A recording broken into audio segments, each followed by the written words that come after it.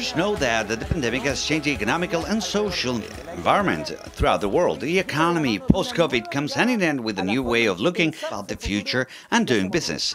Today, more than ever, entrepreneurship, innovation and international sustainable investment have a key role for the reactivation of local economies. Chile, as a platform for investment in Latin America, is committed to strengthening this path.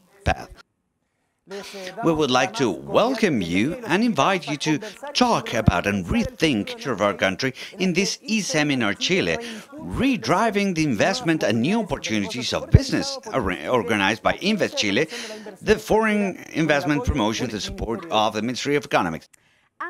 Before starting, we would like to tell you that because of the times that we're going through, this seminar is being performed with all the sanitary regulations advised by authorities. And also, we would like in Twitter using the hashtag InvestChile Seminar and become part of our dialogue.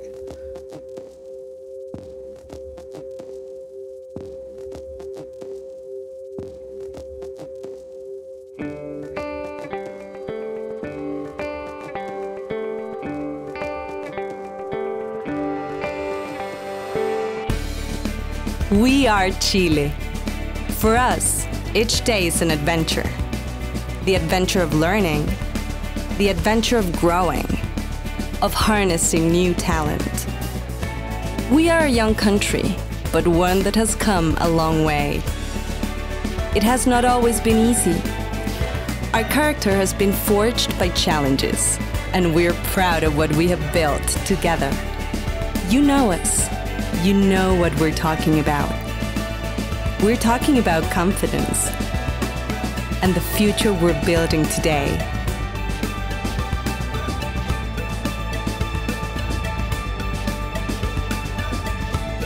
We're talking about strength, transparency, and a country with a vision of international integration, with you as a partner. An ideal partnership for your project to thrive. With talent, with creativity, with leadership. We are Chile, the platform in Latin America for global business. Let us make your next project happen. What would be better to start with a guest that can give us some context for this conversation this morning, because we have the Minister of Economy, Development and Tourism, Mr. Lucas Palacios. Thank you very much for all the attendees. This is a presentation that I would like to make because it's very important for us, because it takes care of the way that we've been tackling the challenge of the pandemic. That doesn't only mean a deep sanitary situation, but it's had an economic and social impact in our country. I would like to start by saying that, to give you some context, our country has had a GDP growth that's been very important since the 90s till now. We started in the 90s of 6.1% growth, and the last few years we've been growing 3.3%, but the per capita income has continued to grow very importantly throughout these years. The per capita GDP in our country, in compared values, is $24,000 per person. That we are second behind Panama in the concept of Latin America. This comes from the IMF and the central bank of our country. What happened with the coronavirus? That's the evolution of what's been the active and the recovered people. We have a very low disease rate, and we've managed to flatten the curve, and that's thus managing the pandemic to be able to make this compatible with lowering the contagion of the virus, and reactivation of different economical sectors. There's a chart on the left lower side. You have a very strong impact of the pandemic from the labor point of view. We lost almost 2 million positions, but we've managed to recover almost 300,000 in the last few months. So we've been recovering the capability of generating job positions and activating our economy. We have a resilient economy.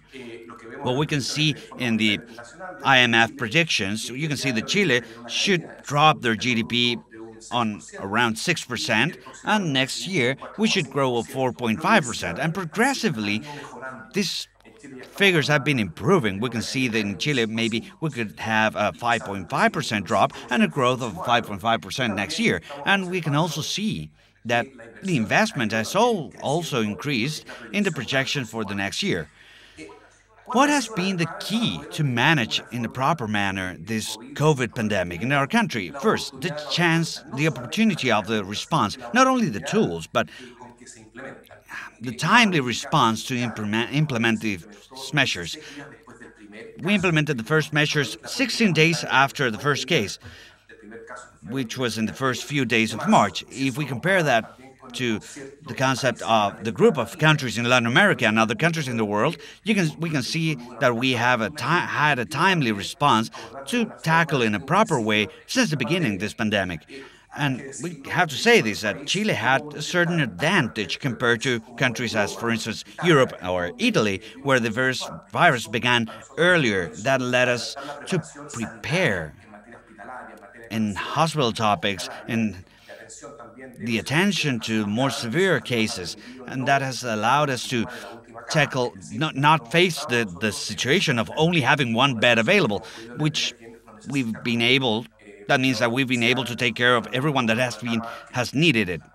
If we see the magnitude of the response in this right chart, you have different countries, and the truth is that the percentage of the GDP, the response of our country has been 9.7%, but if we compare it to the same measures in every country, this gives Chile at 8.4% of the GDP. That's below the line, which means if we compare it to the other countries, and we see a response that's very important. I would like to say also that Chile has become some sort of startup as government. We've had to innovate in a series of measures that we've had to approve through Congress for the approval and the Chamber of Representatives to take care of people. That's how we've created laws as the protection of jobs, the subsidies for most vulnerable people, and other measures that we've implemented over time to mitigate the social and economic impact of the pandemic. I would like to tell you that broadly, the tools that we've implemented, we could divide them in two main plans. An emergency plan that was divided in three: the direct support for the income of families to offset the impact of lack of income because of loss of jobs, bonuses, subsidies to reach informal sectors where we have less tools from the central government, the family emergency income that's been extended throughout time, and we have tax measures that support families and small businesses to delay the payment of certain taxes in benefit of the middle classes, solidarity credits, and we have the protection of employment law to avoid that the loss of employment gets deeper. And after the crisis, those positions can be recovered without losing the situations of the employees. That's been very important. Almost 700,000 people adhere to this plan, and we have a very important support for companies plan using different deals as credits, subsidized credits with a very low interest rate, and we have different measures for purchases from the state that we've been able to make the payment chain more agile. Using for COVID FOGAPE credits, we've been able to incorporate almost $12 billion to the economy, which is very important. The credits for companies grew in the crisis. Normally, this is restricted in crises, but that allowed us to tackle and avoid the structural impact in multiple companies. And also we have a second plan for the recovery with subsidies to employment, and we need to encourage this reactivation. And that's what we've been doing for different economy industries. We have a very important public investment of $4.5 billion additional to what we had budgeted. That means that it would be a $34 billion investment for concessions, for tax encouragement. And in Chile, private investment represents 81% of the total investment. That's why we would like to encourage private investment, and both national and international keeps generating strength in our country. We have another program for support for small businesses and tourism promotion. Tourism is a very important industry in our country. It generates 600,000 jobs, a lot of female employment, and it's one of the industries that's been more impacted because of this pandemic. And we have a law bill to make businesses don't go bankrupt. They have the legal and financial tools to avoid this. We have a model to make the lower costs more accessible, and we have working tables with different sectors in every region where we've been able to agree on specific measures for each sector and tax measures for companies to make the permit application more agile. These are 31 measures. Out of them, we've implemented 20 to lower the bureaucracy times up to 30%, so that our country from now on is more digitalized for the effects of making the follow-up of the investment processes easier, and thus triggering greater investment that we need for the future. And from the point of view of foreign investment, our country has always been a country that's interesting, where we attract a lot of foreign investment. If you can see the left chart, you see that Latin America and the Caribbean is a green line, and what our country shows is the red line that's well above,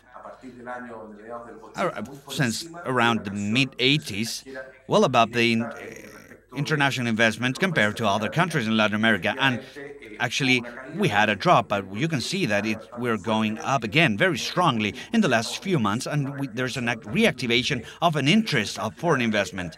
And if you see the chart on the right, it's very important for us, this investment, because it has a direct relationship to the growth of the GDP, has a direct with investment, with the net creation of net capital.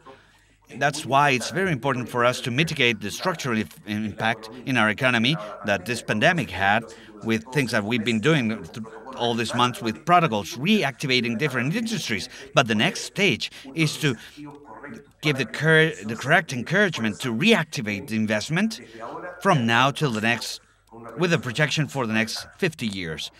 And what we are doing from the Ministry of Economy, we have a series of measures. We have a specific office that's called GPS that coordinates all the public institutions to make the investment process easier. As I said, we have 31 measures that we've been working very strongly, and we have a platform that's called Super, which is a modified permit platform where you can follow all the application for investment projects, where you can identify the bottlenecks and clear them. I'm not talking about going over any regulation. It's very important that we respect the environment in the future, and we respect the citizen participation to insert them where we need to insert the companies. That's the development that we want, that they focus on people. And we don't want to deepen the bureaucracy. We want to make investment easier. We want to become a good partner for investment. Also, I want to remark that the last thing that you can see there, Step by Step Chile Recovers, this is a program that we led from the Ministry of Economy to generate protocols in each one of the industries to have no sanitary risk and start and restart regular work. We've done this in the construction industry, with the tourism, with commerce, with mining. We work with the different ministries to enable these protocols, to apply them, and to respect and to surveil. And this has allowed us to reactivate our economy. This is part of the step-by-step plan that's coordinated with the agile system for investment. Something that's very important that has caused some level of uncertainty is the constitutional process. I would like to say that many countries deal with social situations where they demand to institutionally drive an assessment of the legal framework, where you write the laws in countries. This is the Constitution, and I'm very proud to show that the process, the constitutional process, the social process in Chile was driven in a proper manner, using the institutional path. And we already started this process with the voting that had a lot of participation, with the application of protocols, with results that nobody questioned and that was celebrated by an important part of the country, because we are starting a process to review the constitutions to see which will be the path that we will follow from here to the future to continue being a competitive country, a country where you have opportunities, where you feel part of. And that's very important because there are multiple elements within this framework where you create a new constitution. There's very important topics that have to do with foreign investment. For instance, in the main pillars of the Constitution, we have the respect of international treaties. We have 29 international treaties, commercial treaties, that means that we have treaties with 50 countries. We are a small country that's extraordinarily open for the world. More than 55% of the GDP has to do with international commerce. That's why our country will follow that path. Also, we have 38 agreements or treaties for promotion and protection of investment that are still current. That means that they meet multiple basic elements. Regulation about seizure of assets, that means the respect for foreign investment, and controversy resolution mechanisms. That's very important. And I would like to tell you that also within this framework of the constitutional discussion, we have every international treaty that Chile has. And among those, we have some that are very important. The Costa Rica Treaty, that pact talks about human rights, but also talks and establishes that everyone has the right to use their assets and nobody can take them, except for with a just payment for social interests, and everything following and respecting the law, that we respect private property. We are a country that maintains their commitment with this because it's part of a development model that has allowed us to grow very much in previous years, and we want to protect to the future by using a more inclusive manner, maintaining the opportunities that we deserve in our country. But these are fundamental elements that will continue being defended. Will be part of our judicial regulation because Chile is a country that respects international treaties, and we've said this in the framework where we discuss the new constitution. We also have to remark the international reciprocity that's incorporated in the free trade treaties in international law, respecting foreign investment and different areas like taxes, promotion and protection of foreign investment, controversy solution, etc. So I would like to say now and give an optimistic view, because our country, for the last decades, we've shown economical, institutional, and political stability, and that's the way that we solve our conflicts. And we've had, as many countries, we have situations with conflicts and problems that we need to tackle following all the regulations that institutionality gives us. And that's how we are dealing with the pandemic, and that's how we are improving our economy, and that's how we are recovering the jobs. And that's the same way that we want to encourage foreign investment from here to the future. Thank you very much, Minister. Before we continue, Josefa has something very important to say. Connecting with the interests of foreign investors with the opportunities, the business opportunities that Chile has to offer. That is the main task of InvestChile, the agency for the promotion of foreign investment. Each year, InvestChile helps more than 700 foreign companies with services that have led it to be quite recognized for 2 consecutive years as the best agency in South America by a specialized magazine from the U.S., Site Selection. Do you want to know a bit more about InvestChile? Please follow the following.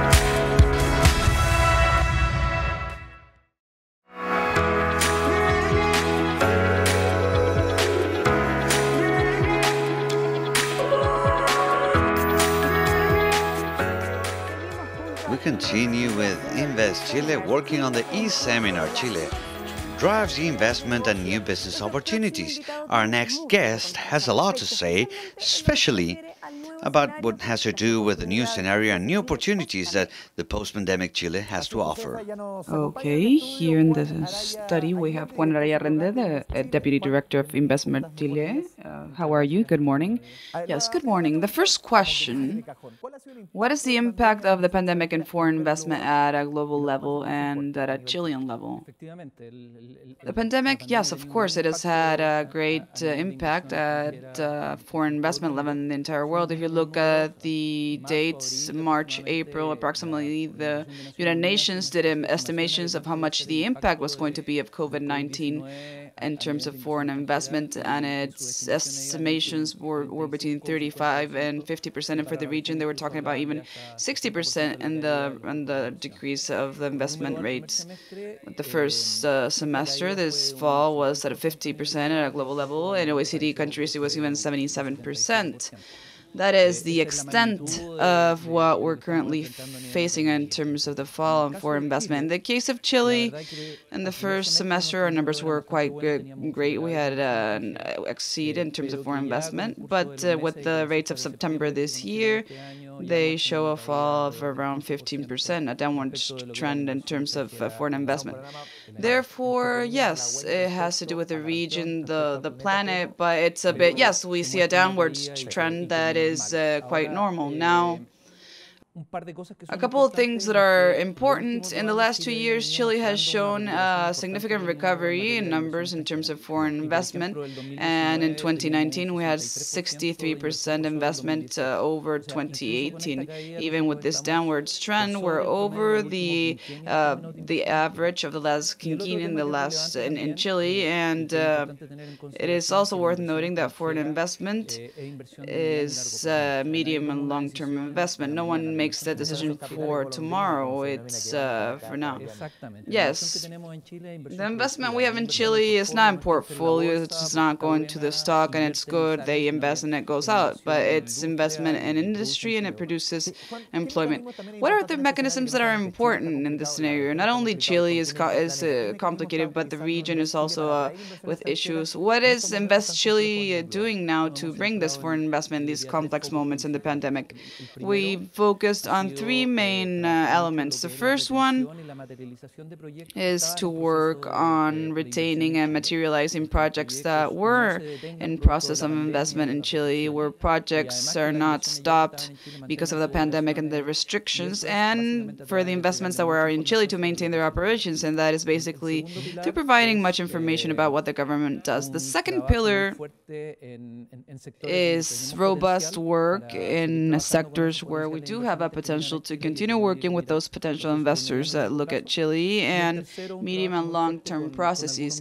And the third pillar is robust and solid work with some ministries to help them with their portfolios. We've worked strongly with the Ministry of Energy, that is working on green hydrogen. We've been supporting them in seminars in China and Japan to show the potential of Chile, disseminate it, and to connect it with potential investors. Investors that look from the outside, from abroad, they look at many countries, for example, and they look at Latin America. Why should they notice Chile for their projects to be innovative, sustainable? Why? What's the attractive of Chile that differentiates us regarding other countries? But we, as an agency, since we're a small organization, we have to be much more dynamic and go beyond the sectors, and we try to identify potential for investment in non-revealed sectors where we have advantages that are not that obvious. And we made great efforts there. We have two important matters. The first one is that we have a great potential for the production of clean energies. And the second one is that we have enormous potential in terms of innovation. Clearly, Chile is not a country with a large population. We cannot focus on industries that are intensive in terms of labor. Therefore, we believe we have a great potential in sectors where we can seize the great quality of our education that is recognized at an international level. We have certain potentials of niches that are not that labor intensive, but they do have good quality work at a technical level. So those are the great advantages. And likewise, in the last years, Chile has identified the sector of global services where we're working on in terms of food and agricultural matters, food tech, agrotech, which are new applications or technologies applied to the world of food and agriculture, and global services. Chile has become the regional center for the installation of data centers. The most important investors globally now in technological matters. We're talking about Microsoft, Huawei, Google, web service. They're not only looking at Chile, observing Chile, but they have established their data centers in Chile. Therefore, that shows you the potential that we have to continue developing in this industry. Juan, a last point. What are the challenges that will show up for attracting for direct foreign investment in Chile in the next year to come? The word is a mantra, reactivation. It becomes a mantra, reactivation, reactivation, reactivation. The countries that first recover post-pandemic will have an advantage. We're working strongly on how we can be a lever for this purpose. We need to close certain gaps. We're working strongly on this, on the negotiation of projects to be more efficient and for us to reduce our time. That is very important because at the end of the day, that will attract more investment. And when we talk about foreign investment, we're not talking about more resources entering the country, but we're talking about what foreign investment means for Chile. It means more and better jobs. It means an entire virtuous circle that is generated in the investment around a series of SMEs that provide services for these companies. Therefore, that is the impact that foreign investment has at the end of the day, that we're able to generate more jobs, more growth. Juan Araya, the Deputy Director of InvestChile, would like to thank you for your presence here this morning. Thank you very much. And to all of you, we will go to a brief pause, and when we come back, we have many more matters to talk about. For example, we'll talk with companies that are investing in our country. We'd also talk with the distinguished economist Jeffrey Sachs, and you can comment through Twitter with hashtag InvestChile Seminar. Please do not go away, and we'll see each other soon.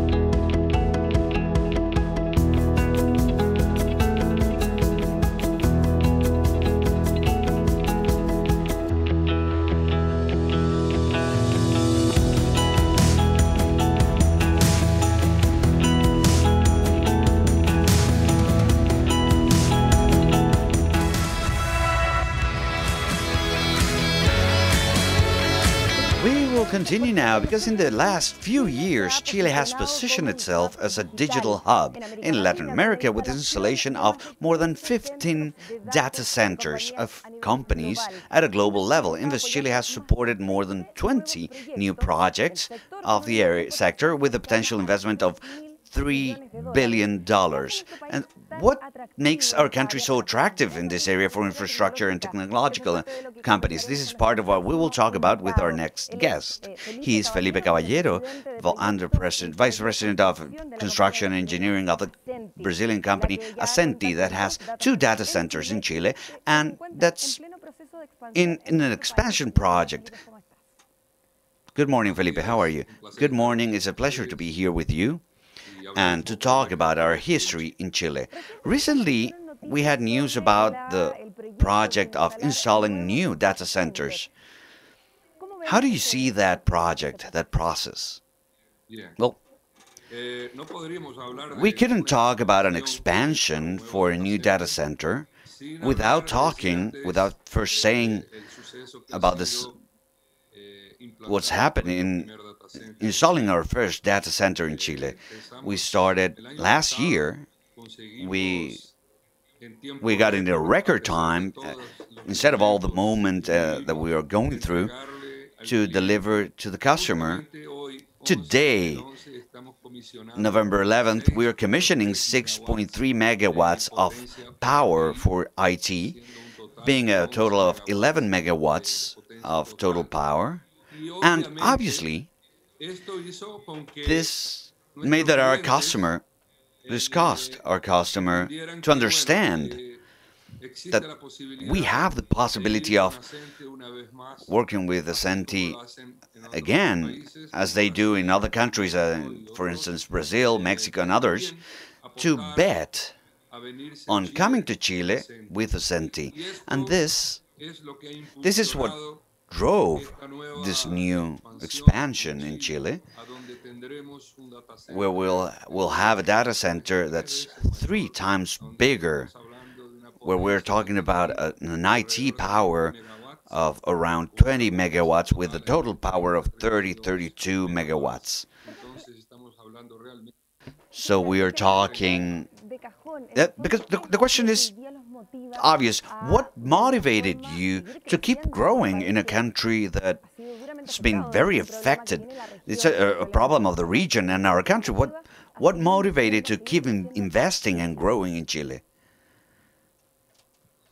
Well, for us, it's very important once we prove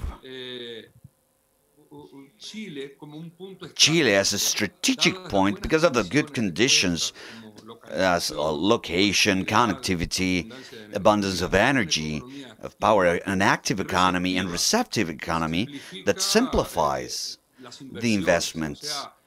So the conditions so that we can land in Chile very easily with very low bureaucracy. This is not only noted by Ascenty, but our global customers that need the same conditions to install their data centers with cutting-edge technology and new technologies that are being developed. So I think that's the focus point, to land at a country that gives us the conditions so that we can keep investing instead of the problems that we've had this year, obviously, but are moments that, or instances that are outside of our control. But investing in Chile has been very easy for us, and to be able to expand it, not only to a second data center, but I would like to tell you that we will have the third one. And for you, Chile is a digital hub in Latin America? Yes, for us, it's very important. Chile is very important from the strategic point of view because we are at a location, a privileged location, safe location, with connectivity, with, as I was saying, clean, renewable energy. And our goal will always be to be able to have Chile as a hub for our data centers, because from there to the world, to our customers, can also have the intention to work. So when we installed ourselves in Chile, we don't only get there looking for a new business, just to take care of the needs of our global customers that want to start working in Chile, and from Chile be able to work for the world. So very interesting, Felipe Caballero, Vice President of Project Engineering and Construction of Ascenty. Thank you very much for joining us today. Thank you very much.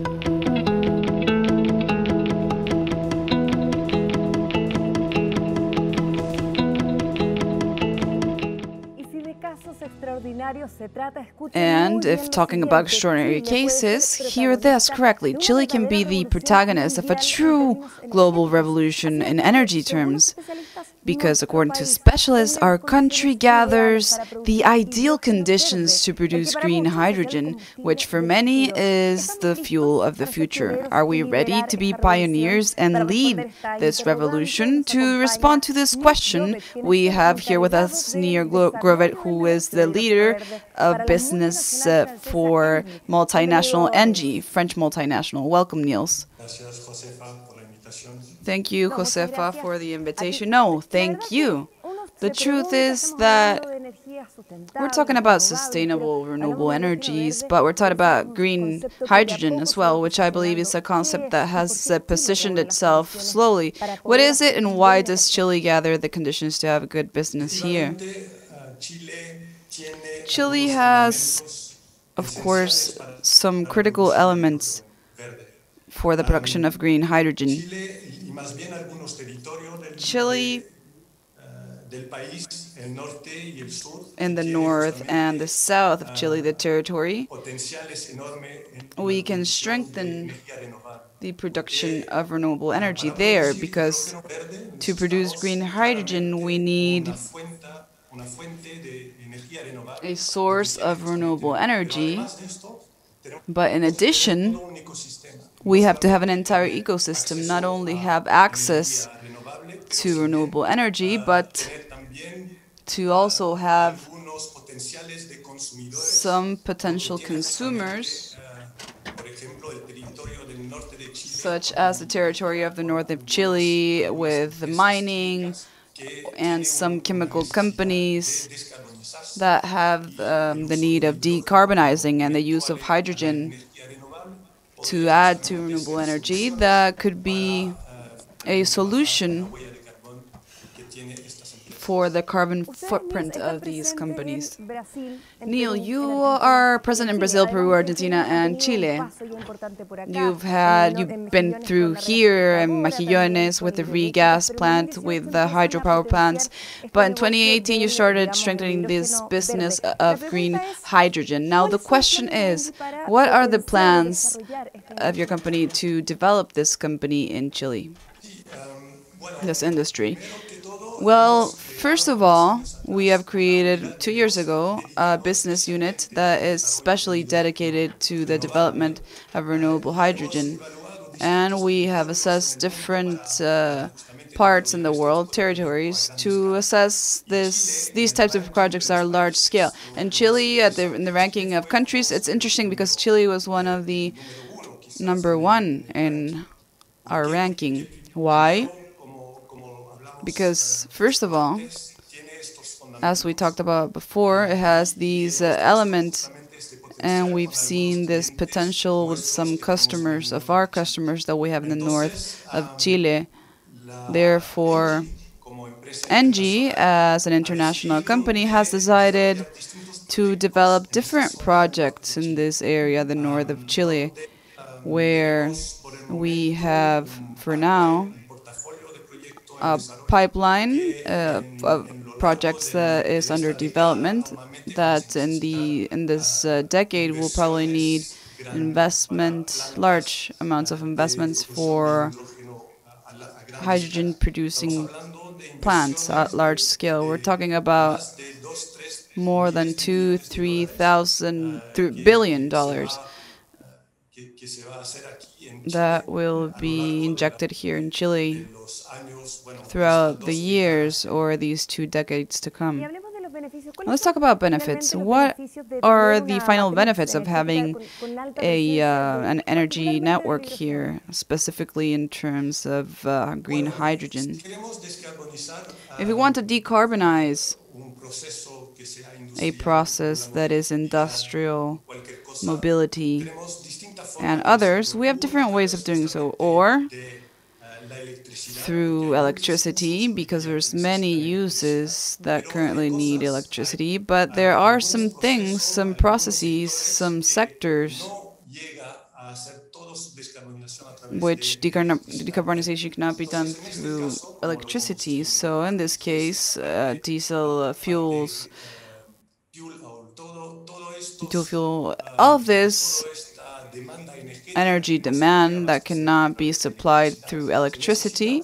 For this, we need another renewable element, and that is where the hydrogen solution comes in.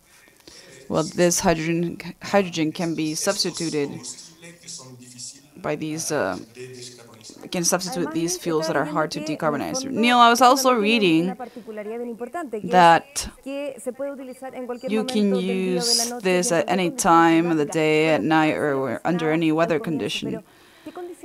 What are the conditions that our country gathers to make this type of energy feasible at a long term? As you mentioned, it is one of the advantages of hydrogen, actually. You can use it during the day, and clearly In the north of Chile, we have an enormous potential there to produce hydrogen thanks to the solar resources.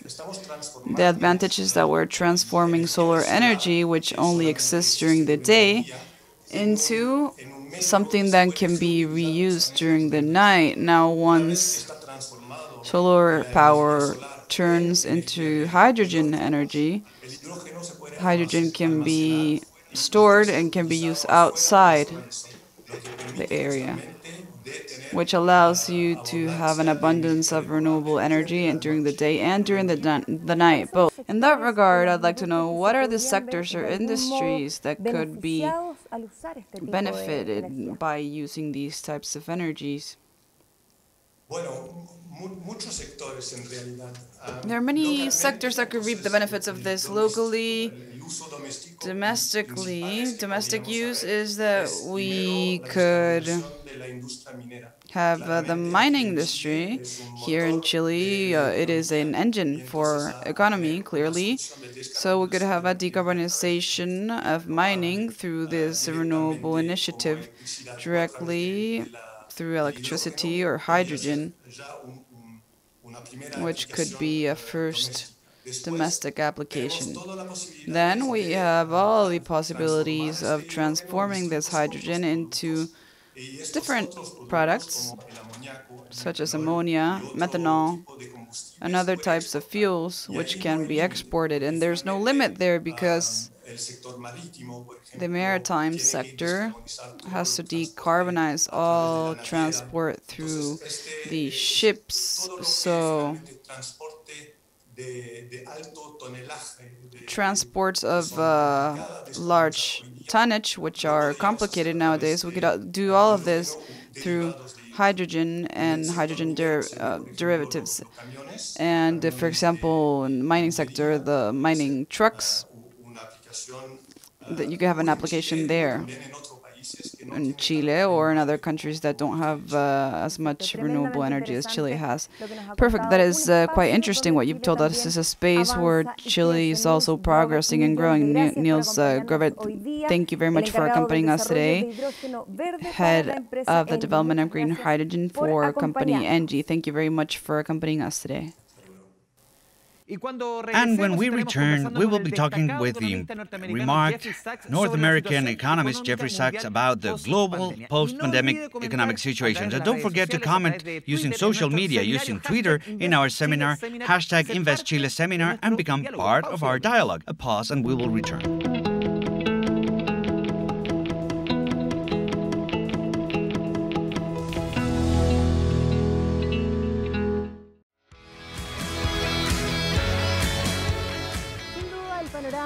The world economic overview, it's uncertain in the role of the pandemic. What will be the role of the pandemic in economies such as the Chilean economy after the crisis?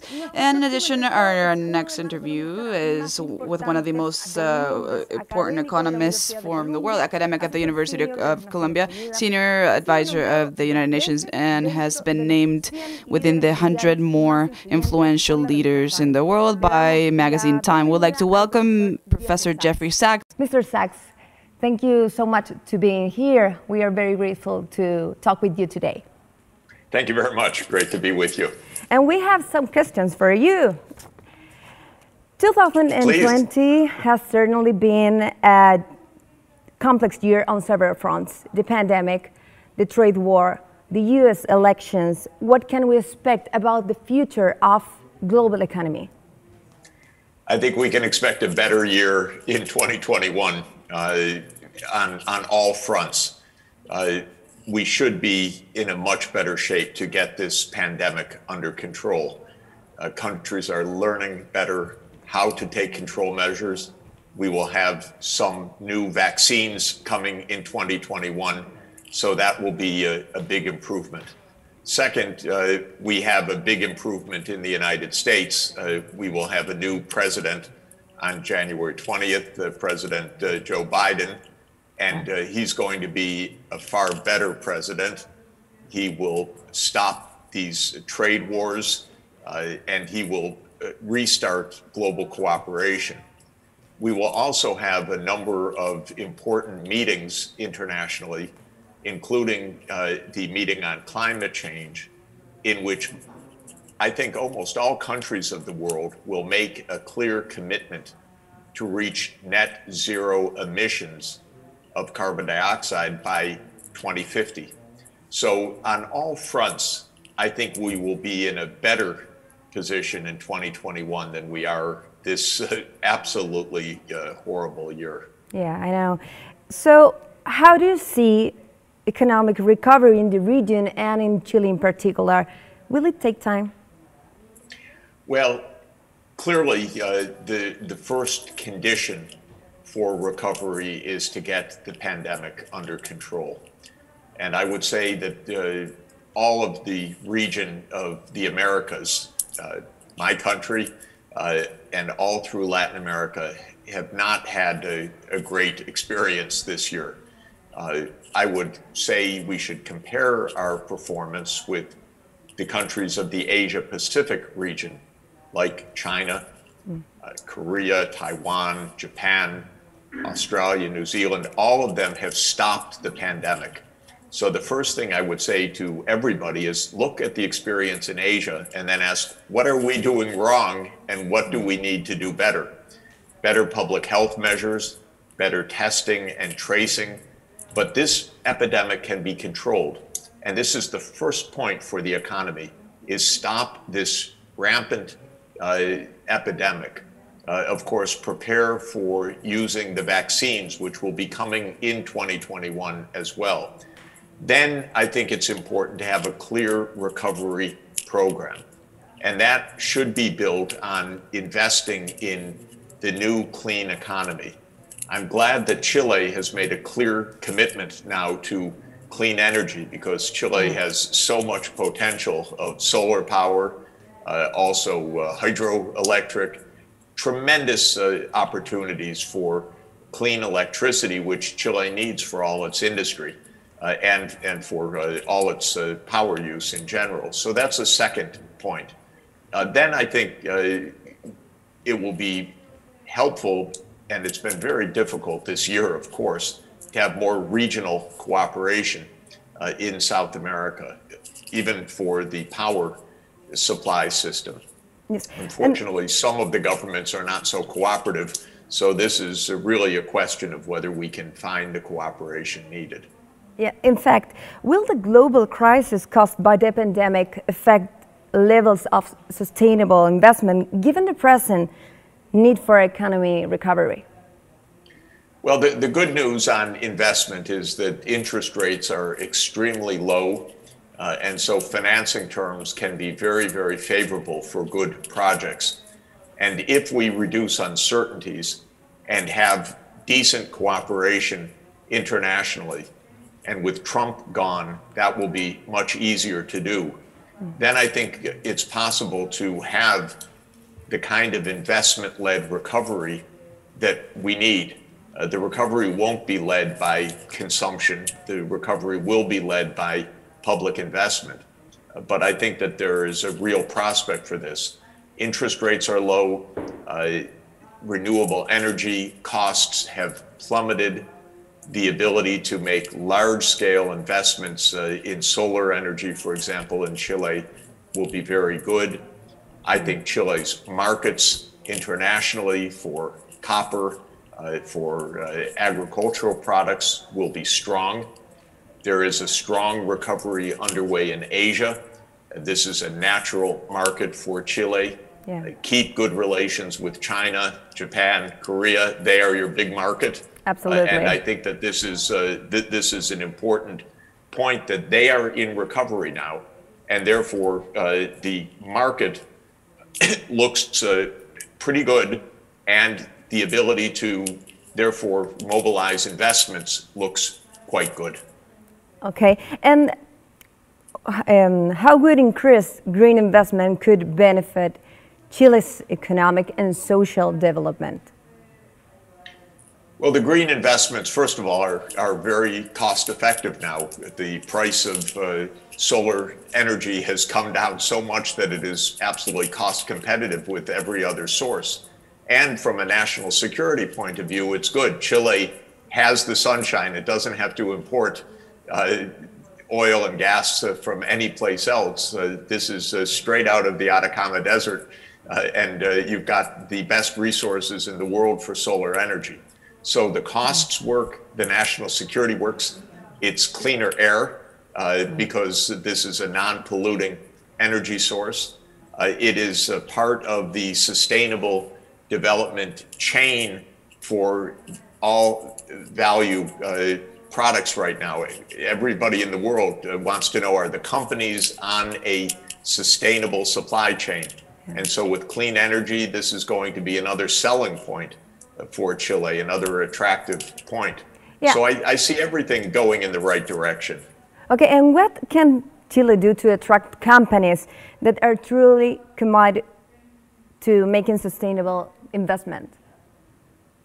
Well, clearly, first is a national plan that shows this is the direction that Chile is going. Here are our resources. This is the framework in which investments can be made. So the legal structure, the clear plan, the clear commitment to reach net zero emissions, the fact that other public investments, for example, getting ready for electric vehicles, which will be a major transformation of mobility everywhere in the world in the next 15 years, is another thing that the government can do.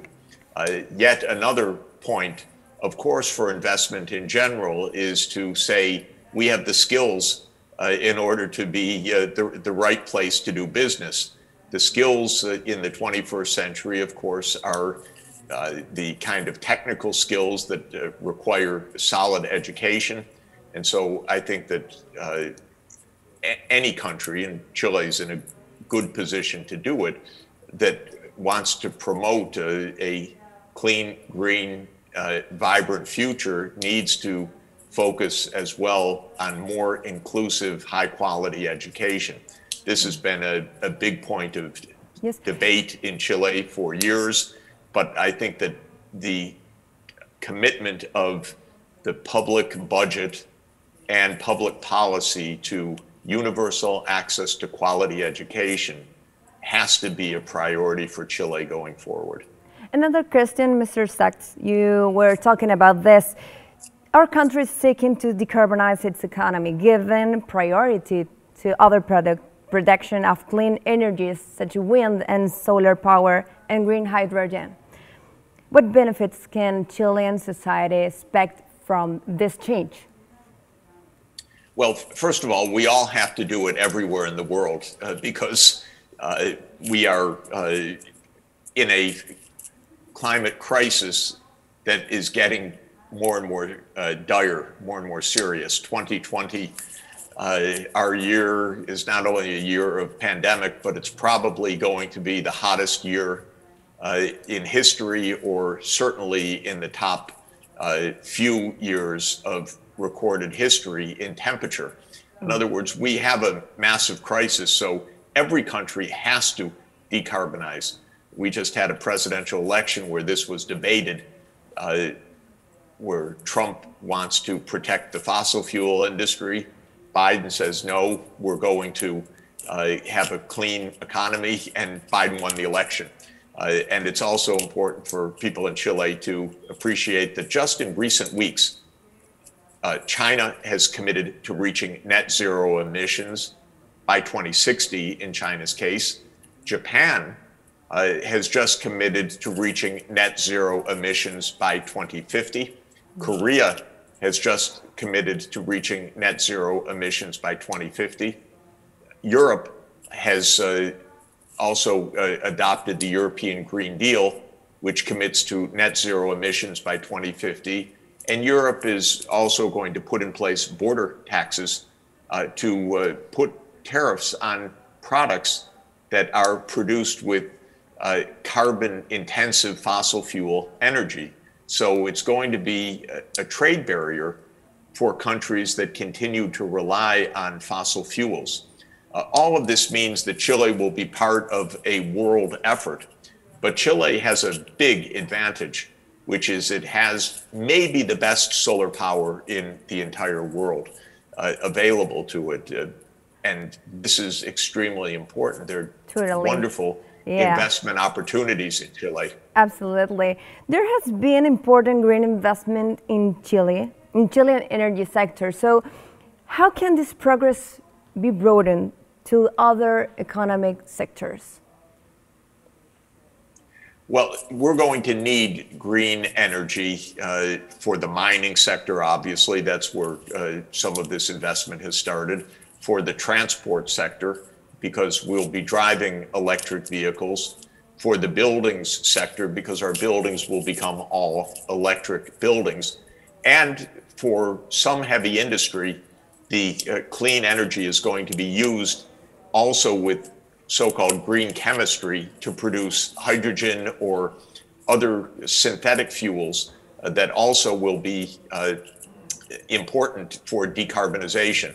In other words, you use the clean electricity to make split water to make hydrogen, or you use it to make green methane, synthetic methane, or other kinds of products, even hydrocarbon liquids that are made synthetically rather than through oil and gas extraction. So Chile may also develop an industry based on solar that is not for direct electrification, but for a hydrogen economy, for example, which could be important for Chile's own industry or even for export. So there are lots of opportunities to explore. But the point is that this kind of zero carbon energy will be the infrastructure basis for the entire economy, not for a single sector. And finally, I suppose you know, our country is in the process of drafting a new constitution. So what are the main points it should include as regards sustainable development? Well, this is a good opportunity to enshrine sustainable development in the Constitution. Sustainable development means that there is at the base a commitment to social inclusion based on human dignity. This is the idea of the Universal Declaration of Human Rights, as well as environmental sustainability. And constitutions around the world, the modern ones, have put in the environmental sustainability as a constitutional protection. And it can play a role in helping to guide the process.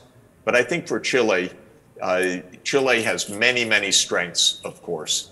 And it has been an economy of success. It has been a place where one can make good investments and where there has been economic growth. But we know that Chile faces the challenges of social inclusion.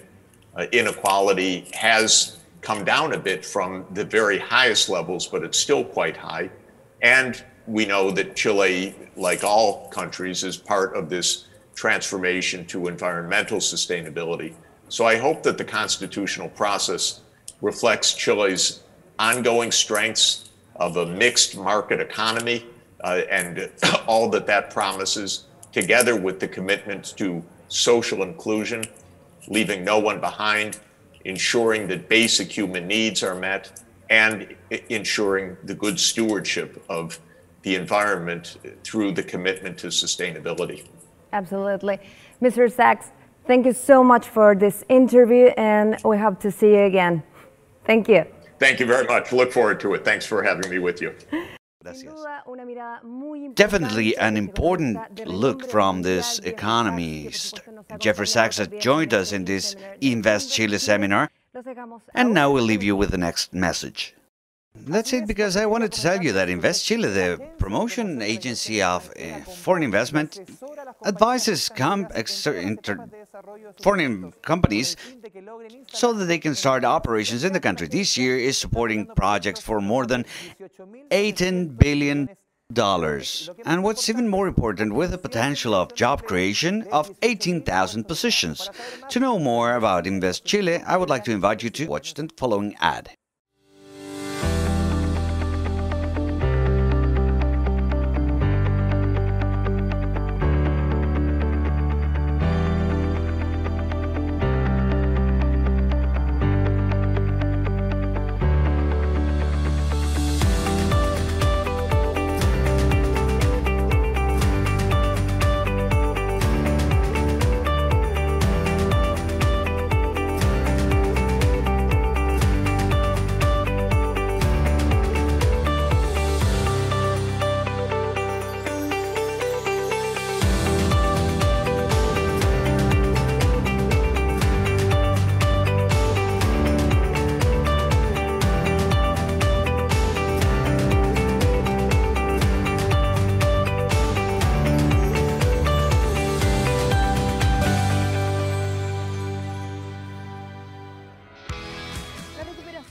The recovery of the work, as the jobs, is one of the main challenges that our country is facing in the post-pandemic economy, in a context where traditional sectors don't seem to offer new answers to the growing need of working positions. The digital sector has a good health and needs trained workers. How to enter an area that seems to work even in this crisis? The ones that want to reinvent themselves, they should do it because this is a wide world. Things have changed and everything is centered in technology and in creating new digital platforms. I studied engineering. I worked 4 years on that. And because of the changes in the country, I quit that industry and study programming.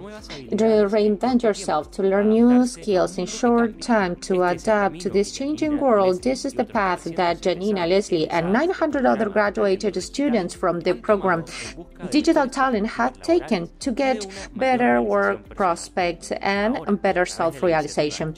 Now, through this initiative, Job Talent, 900 students that are programmers will have opportunities to be in touch with more than 100 companies, national and international, that are looking for new digital talent. The fair is in a space of 2 days that is composed on one side by a talk and workshop program that are available for all our graduated students. And this is the space where we want to gather the companies with our students. And technology changes all the time, the productive processes also. Therefore, the worker has to be trained all the time. Likewise, the world is changing at all times. Companies are also doing so. And the drive of this change are people. Walmart today, it is undergoing the biggest transformation of its story. We are creating an ecosystem of digital products, and we need people to work in a collaborative way. They need to think beyond. We are really interested in getting to know this talent so we can add it to our team. And a space to gather the new generation of digital talent with the companies that need that talent. That is Job Talent, a joint initiative between Digital Talent and InvestChile. And as we saw in this clip, the fair for capital, human capital and job talent is a new event driven by Digital Talent and InvestChile, where national and international companies seek for young talent. That's very important in the coding field and the technological sector in general. To talk about this topic, we have Vladimir Glasinovic, the Executive Director of Digital Talent for Chile from the Chile Foundation. Thank you very much for joining us today. First of all, I will ask the necessary question: what is digital talent? What are we talking about when we talk about this, looking for young talent this way? Thank you very much for the invitation, Josefa. Well, Digital Talent for Chile, our purpose is to humanize the digital transformation. What we look for is that this global phenomenon of digital transformation that's associated to threat, the loss of jobs, is a synonym of opportunities of improving the jobs, improving wages, and definitely improving the quality of life. That's what we do in Digital Talent. And we do this using short training, short courses, between 3 to 5 months long, using the bootcamp methodology, which is a very extensive. The bootcamp means this military training, military camps, that the people are all-day training, that maybe they didn't know anything about technology or coding, and they finish this course coding, and they can start working in the technological area with good wage, good stability, and they can improve their quality of life. And in that sense, what's important of this fair, not only for people that attend it, but for companies that participate, it's very important.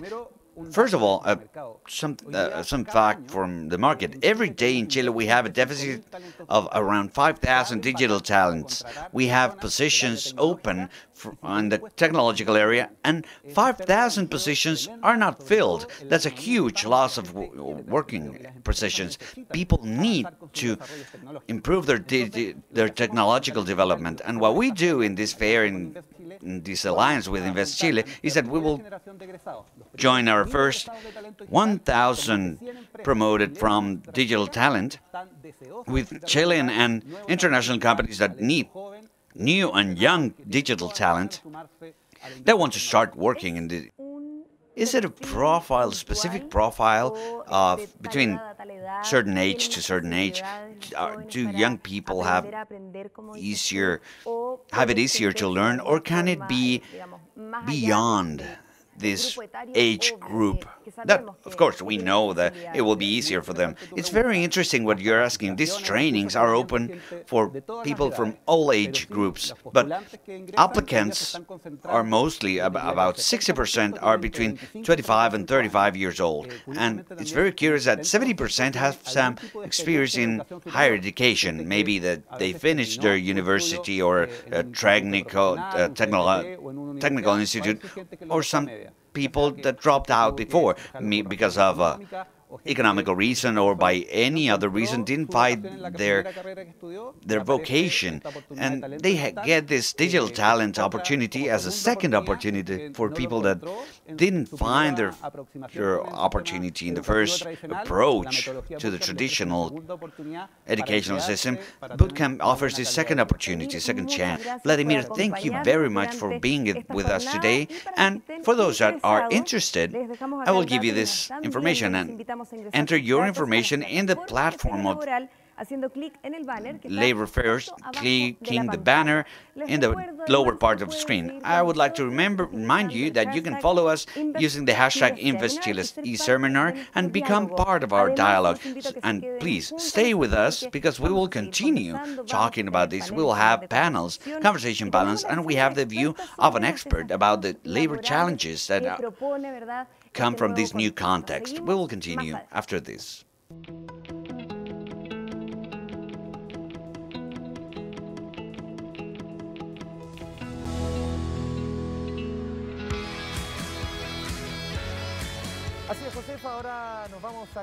Sorry, Josefa will now connect with Mexico to talk with Leticia Gasca to know her vision. She is a co-chair of the Directive Board of Education and Employment of the Community of Global Shapers of the World Economic Forum. How do we prepare for this new evolution of labor at a global level? These are the strategies to prepare for the new economic and labor environment from the vision of an expert. Good morning, good afternoon, and good night, depending where are you getting the connection from. First of all, I would like to say thank you very much for the invitation and to consider me to talk about this topic that is really passionate for me, where the labor market is going and how can we get prepared. To start, this is important because adults spend 1/3 of our lives working, and this is an activity that we dedicate so much time, and we are evolving so fast because of the technology and other powerful forces that we are going to describe now. So if you are interested to know where the labor market is going, you are in the right place. Let's start talking about where we are standing.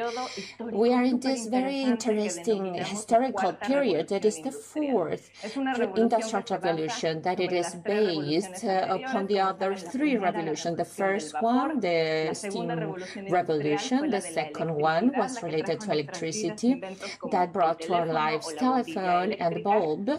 The third revolution, it is the computing one, cell phones. And the fourth one, industrial revolution, it is the one called the artificial intelligence technology revolution. But I have to clear up that there are other forces that are involved in this fourth revolution, that it is because the speed of the change, it is faster than the three previous revolutions. We are at a historical moment of a great change. And this is happening because of the artificial intelligence technology. However, it's important that is not only the technology, the one that it is setting the pace of this change. There are other forces that are important, that have incidence in the way we work or study. For example, climate change. We have 10 years to reduce the contaminant emissions. Otherwise, this is going to have no turn back. Other force that it is shaping the way we work, it is the migration. We have more migration than ever before. If we don't contain the challenges of the climate change, we are going to see migrants related to climate. The other factor is the aging of the population in many places in Latin America, where we used to say that we have a population bonus with a great amount of young people. In the next decades, we are going to stop having that benefits, and we are going to see more elderly people and aging people that live more, also almost 100 years. We have to rethink the pension system, the retirement system, and what it means to be in the workplace, people from different ages sharing. Another force also that it is changing the work we work, it is the pandemic. If you have been here in the planet Earth in the last months, you see that COVID has changed the way in which we work, and many of those changes are here to stay. In fact, one topic that term that is popular in the last month, it is that the world is very VUCA. It means volatility, uncertainty, complexity, ambiguity, and also we have to add the factor of technology. It is interesting that this VUCA term, it was invented at the end of the 80s because of the military strategists to define the way in which they perceived the world in that moment in the 80s. Clearly, since then to now, the world continues to be really VUCA, and every time even more. The great challenge it is to know how to adapt. How do we take this advantage? And there is this volatility and changing world. How do we prepare for this fourth industrial revolution? And in the next minutes, I want to share with you some very good strategies for the organizational level for this fourth industrial revolution. And I call these the 4 keys for success. First, to learn, to develop critical thinking, to make better decisions, and to embrace the change, adaptability, and resilience, and to have a data mentality, take advantage of the technology we have. And in this way, we can create situations for the future to be better prepared. Let's start with one of the most important abilities that everyone has to develop. Learn to learn. Everyone calls this learnability. And this is fundamental because if we are in a world that is changing all the time, technology is changing all the time, and the lifespan or the average lifespan of an ability or a skill is 5 years, this means that all the time that we have to be learning. And the rule in English, it is lifelong learning, continuous education. And this is fundamental because the knowledge is power, so learn to learn is a superpower. Probably some people that are listening to me right now, they would be thinking, well, I'm so old to continue all learning and to go back to school and learn new skills. But let me tell you that neuroscience and experience shows us that this is not true. There is no limit for learning. It doesn't matter the age you have. We always can learn new things. And to prove it, I want to tell you a story. This is the story of the DJ, the oldest DJ in the world. Actually, it is a woman. It is a rock DJ. She is a grandmother, Japanese, that plays house music. It's the biggest one in her area. And the fascinating thing about her story is that she was in the school of DJs for the first time without knowing anything about music when she was 70 years old. And when she was asked about how did you do it to acquire this new radical ability at 70 years old, and her answer professor enlightened us about what we have to do to learn better.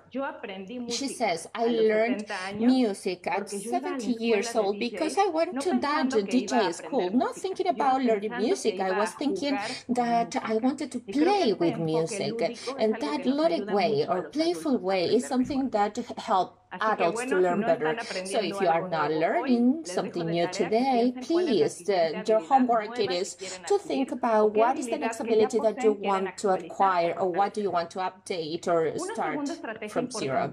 And one important strategy to be prepared for the fourth industrial revolution, it is to develop critical thinking and problem solving. This is nothing new. It is a skill that has been with us alongside the history of the humanity. The legend says that Alexander Magnum was a student of Socrates. And this is really interesting because the teacher was asked at some point, what are you teaching him? He is Magnum. So what are you teaching him? Philosophy, medicine, mathematics, politics? And he said, I am teaching him the most important ability that a king should have, that it is to think in a critical way. Since then to now, we have created 1,000 methodologies for critical thinking, and I think that everything is useful, important, but we have to acknowledge this skill and how important it is, and to do something to acquire it. Online courses, books, and many times what we need is just to have a methodology to help us to make better decisions. So I invite you to go and take the first step. Remember that the critical thinking is one of the most important skills for the future of work, not only because we are exposed to a great amount of information, but most of all, in pandemic times, everything is more complex. So the best time and the best way to decide it is with critical thinking. Other very important skill, adaptability and agility to change. I, in fact, wrote a book about this. Cambia Todo is the name. And this is a topic that is particularly important in this time that we are going through. Because what has happened, it is that the pandemic has taken us all out of our comfort zone. Some people stayed in the area of being afraid and scared. Others have learned, and others have taken advantage of this uncomfortability that the pandemic generates, and you can be successful or a failure. And it's important to acknowledge that to get to this zone and to learn to get out of your comfort zone and to capitalize that uncomfortability, we have to build resilience. And I put this image here because it's the best way to explain what it is resilience and how you acquire it. We have to go to the origin of the word. Resilience is the word that it is very popular the last time, that originally we took it from science. It's a property of any object, a spring in this case, to be expanded and then coming back to the original position or shape. In our case, it is to come back to our center after something happens that takes us out of it. First, we have to have a growing mentality, a growth mentality. And actually, there is a book about it. I recommend this book to you. It is Growth Mindset. And it talks about what do we have to have as this mentality. And this is the difference between being successful in your life or not. This growing mentality or growth mindset, we always can learn some new things. There are no determined levels of intelligence, and we can always be more clever and learn new things, and we have to embrace this feedback. And also to create this resilience, we have to accept the change. We don't have to fight it. It's useless. We have to accept it, and we have to create networks. This is a little bit like a tightrope walker in the circus. I love that picture that you are seeing. Imagine that you are in the circus and you see a tightrope walker making some equilibrium and balance on the the tightrope, but they are trusting that they have a network of security. If he or she falls, this consequence is not going to be fatal. In the case of human beings, this is actually very similar. We need to create networks of support, people that are going to be there in case that anything goes wrong. So I invite you to create networks. And the fourth strategy that is fundamental for the future of the work, it is to have data mentality. And with this, I don't mean that everyone has to be a data scientist or analyst, professionally speaking. It is just to understand the potential that it is on data and to take advantage of the predictive analytics that help us to project this into the future. I can talk to you about a very close example that I have in my company. This is a company that offers predictive analytics to help governments and companies to understand the new technologies and to know how the new technology is going to affect the workforce and how they can retrain these people efficiently to have viable employment in the future, less risky in this world full of robotics and automatization. And also it's going to help us. What is the future in terms of employment in my industry or my city? Please embrace tools like Fathom and others in the market as well. To be prepared for the future using data, we have to be well informed with data and evidence.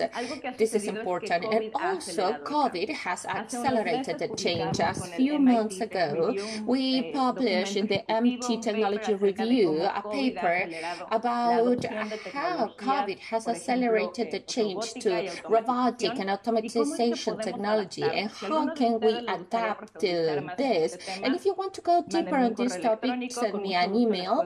I will be pleased to share this paper or any other information that we have discussed so far. I think that my time is almost over. That's why I would like to leave you with the last message, some food for thought. First, the world is changing faster than ever. Everything is changing. Embrace the change. And there are strategies that can help us to take advantage of this transformation. Second message, everyone have insight as Sumerok DJ. I can assure you that if you dedicate enough time and energy, you can learn anything. There is no limit. And I invite you that today, after this event, or maybe tomorrow, you can or start walking in that direction for a new ability or skill. You are not going to regret it. And this work and this path to be ready for the work of the future, it is similar to athleticism, because if we want to get fast there, we can be alone, but if we want to get further, we have to go with company. I congratulate you, because I think in this event, in this seminar, you are in good company. This is the proof to be ready for change and for the future, and beyond preparing, we can shape the future and to determine how is it going to be our future in the work market. Thank you for your time, and I'm totally open to questions and comments. You can be also in contact with me through my email. A first question, Leticia. What are the skills that companies will seek after this pandemic? Is the most important question that we have to ask ourselves now. Among the important skills are, first, critical thinking and problem solving, mostly because many tasks are going to be supported by technology.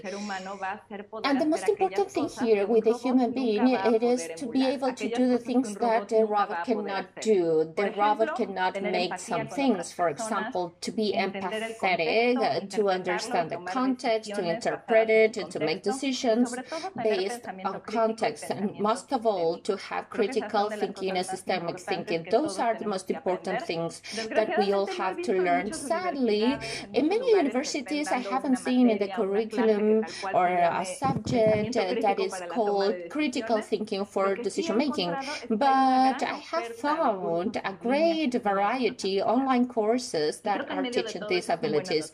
And those are good news. We are in a historical moment where we have more alternatives to study than ever before. And that is because of the pandemic. So I invite you to take advantage of these opportunities because we have so many online opportunities, and we can have also a very complicated work scheme, but we can have some free time to learn new things, and we can acquire or get and develop a new skill that can transform the future of our professional career. Leticia, what initiatives can, or which initiatives can a government support for this new way of working? I think that the predictive analytics is going to be more important than ever before to have or to make decisions about public policy. Something that I have seen in my company, that in multiple governments in all the world through the predictive analytics, they have been able to understand the evolving of the industries because of the technology affecting them, how they are going, how the regional sectors or areas are going to move forward because of data, how the impact of technology is going to affect the workforce, and that allows them to have very well informed and strategic decisions. For example, how am I going to retrain this great amount of people that I work for, because the automatization of the work, and with these tools, predictive analytics, we are going to do it and to find the solution in the best and fast way, and to increase the employability, not only in the group of people with university degrees or good level of education, but also people that don't have those work opportunities. And many times they are at higher risks in terms of their jobs to being automatized. We have to use the science of data to make decisions based on evidence and to strengthen the employability in all our region of Latin America.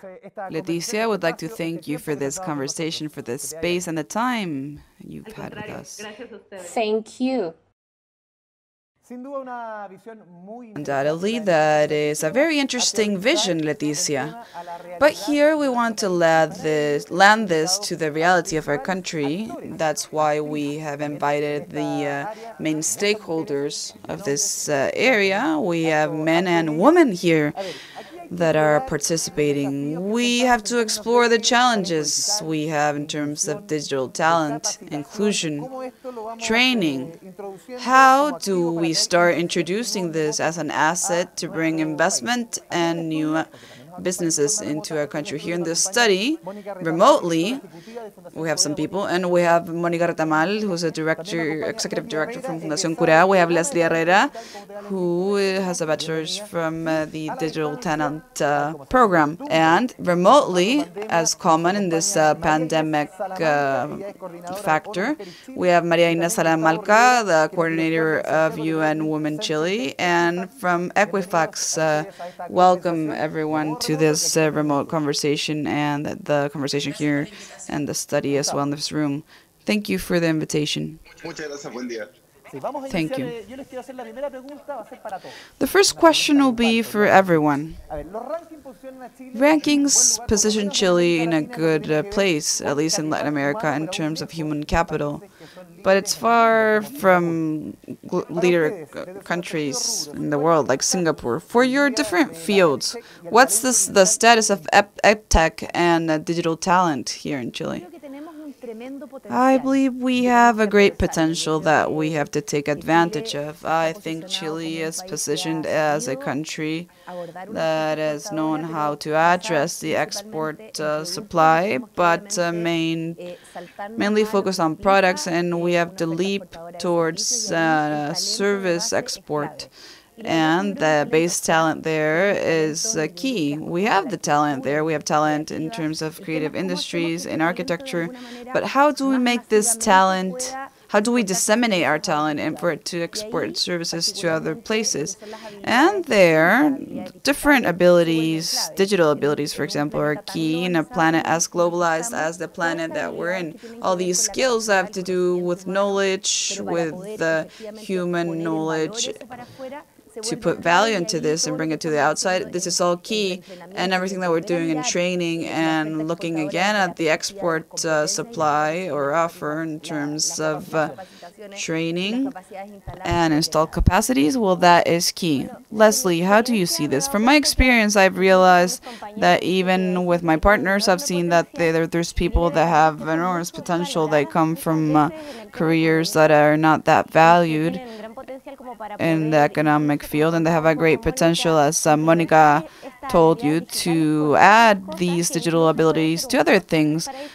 They could be an additional, for example, a plus. For example, a lawyer that could go and turn to the digital side field.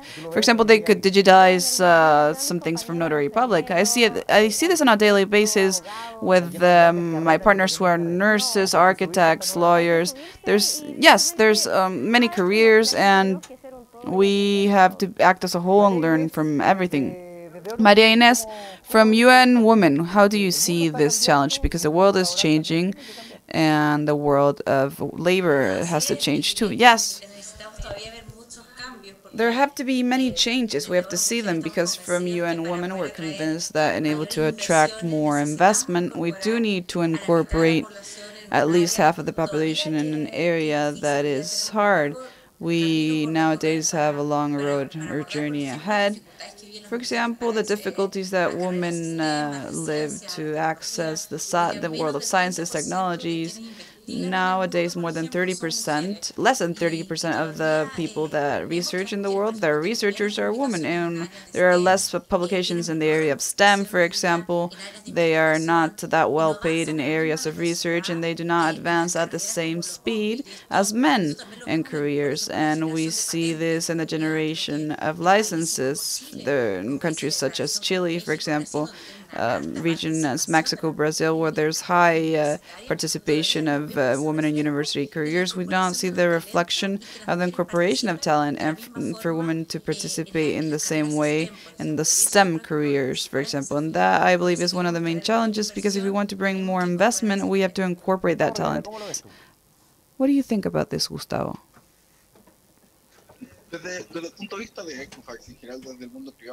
From the private world in Equifax, we had a bet 11 years ago with Equifax. We nowadays have many more companies in software development that are being implemented in Chile, deployed, because there's a productive matrix of materials to export, and there is a productive matrix from the network of universities of professionals of great quality.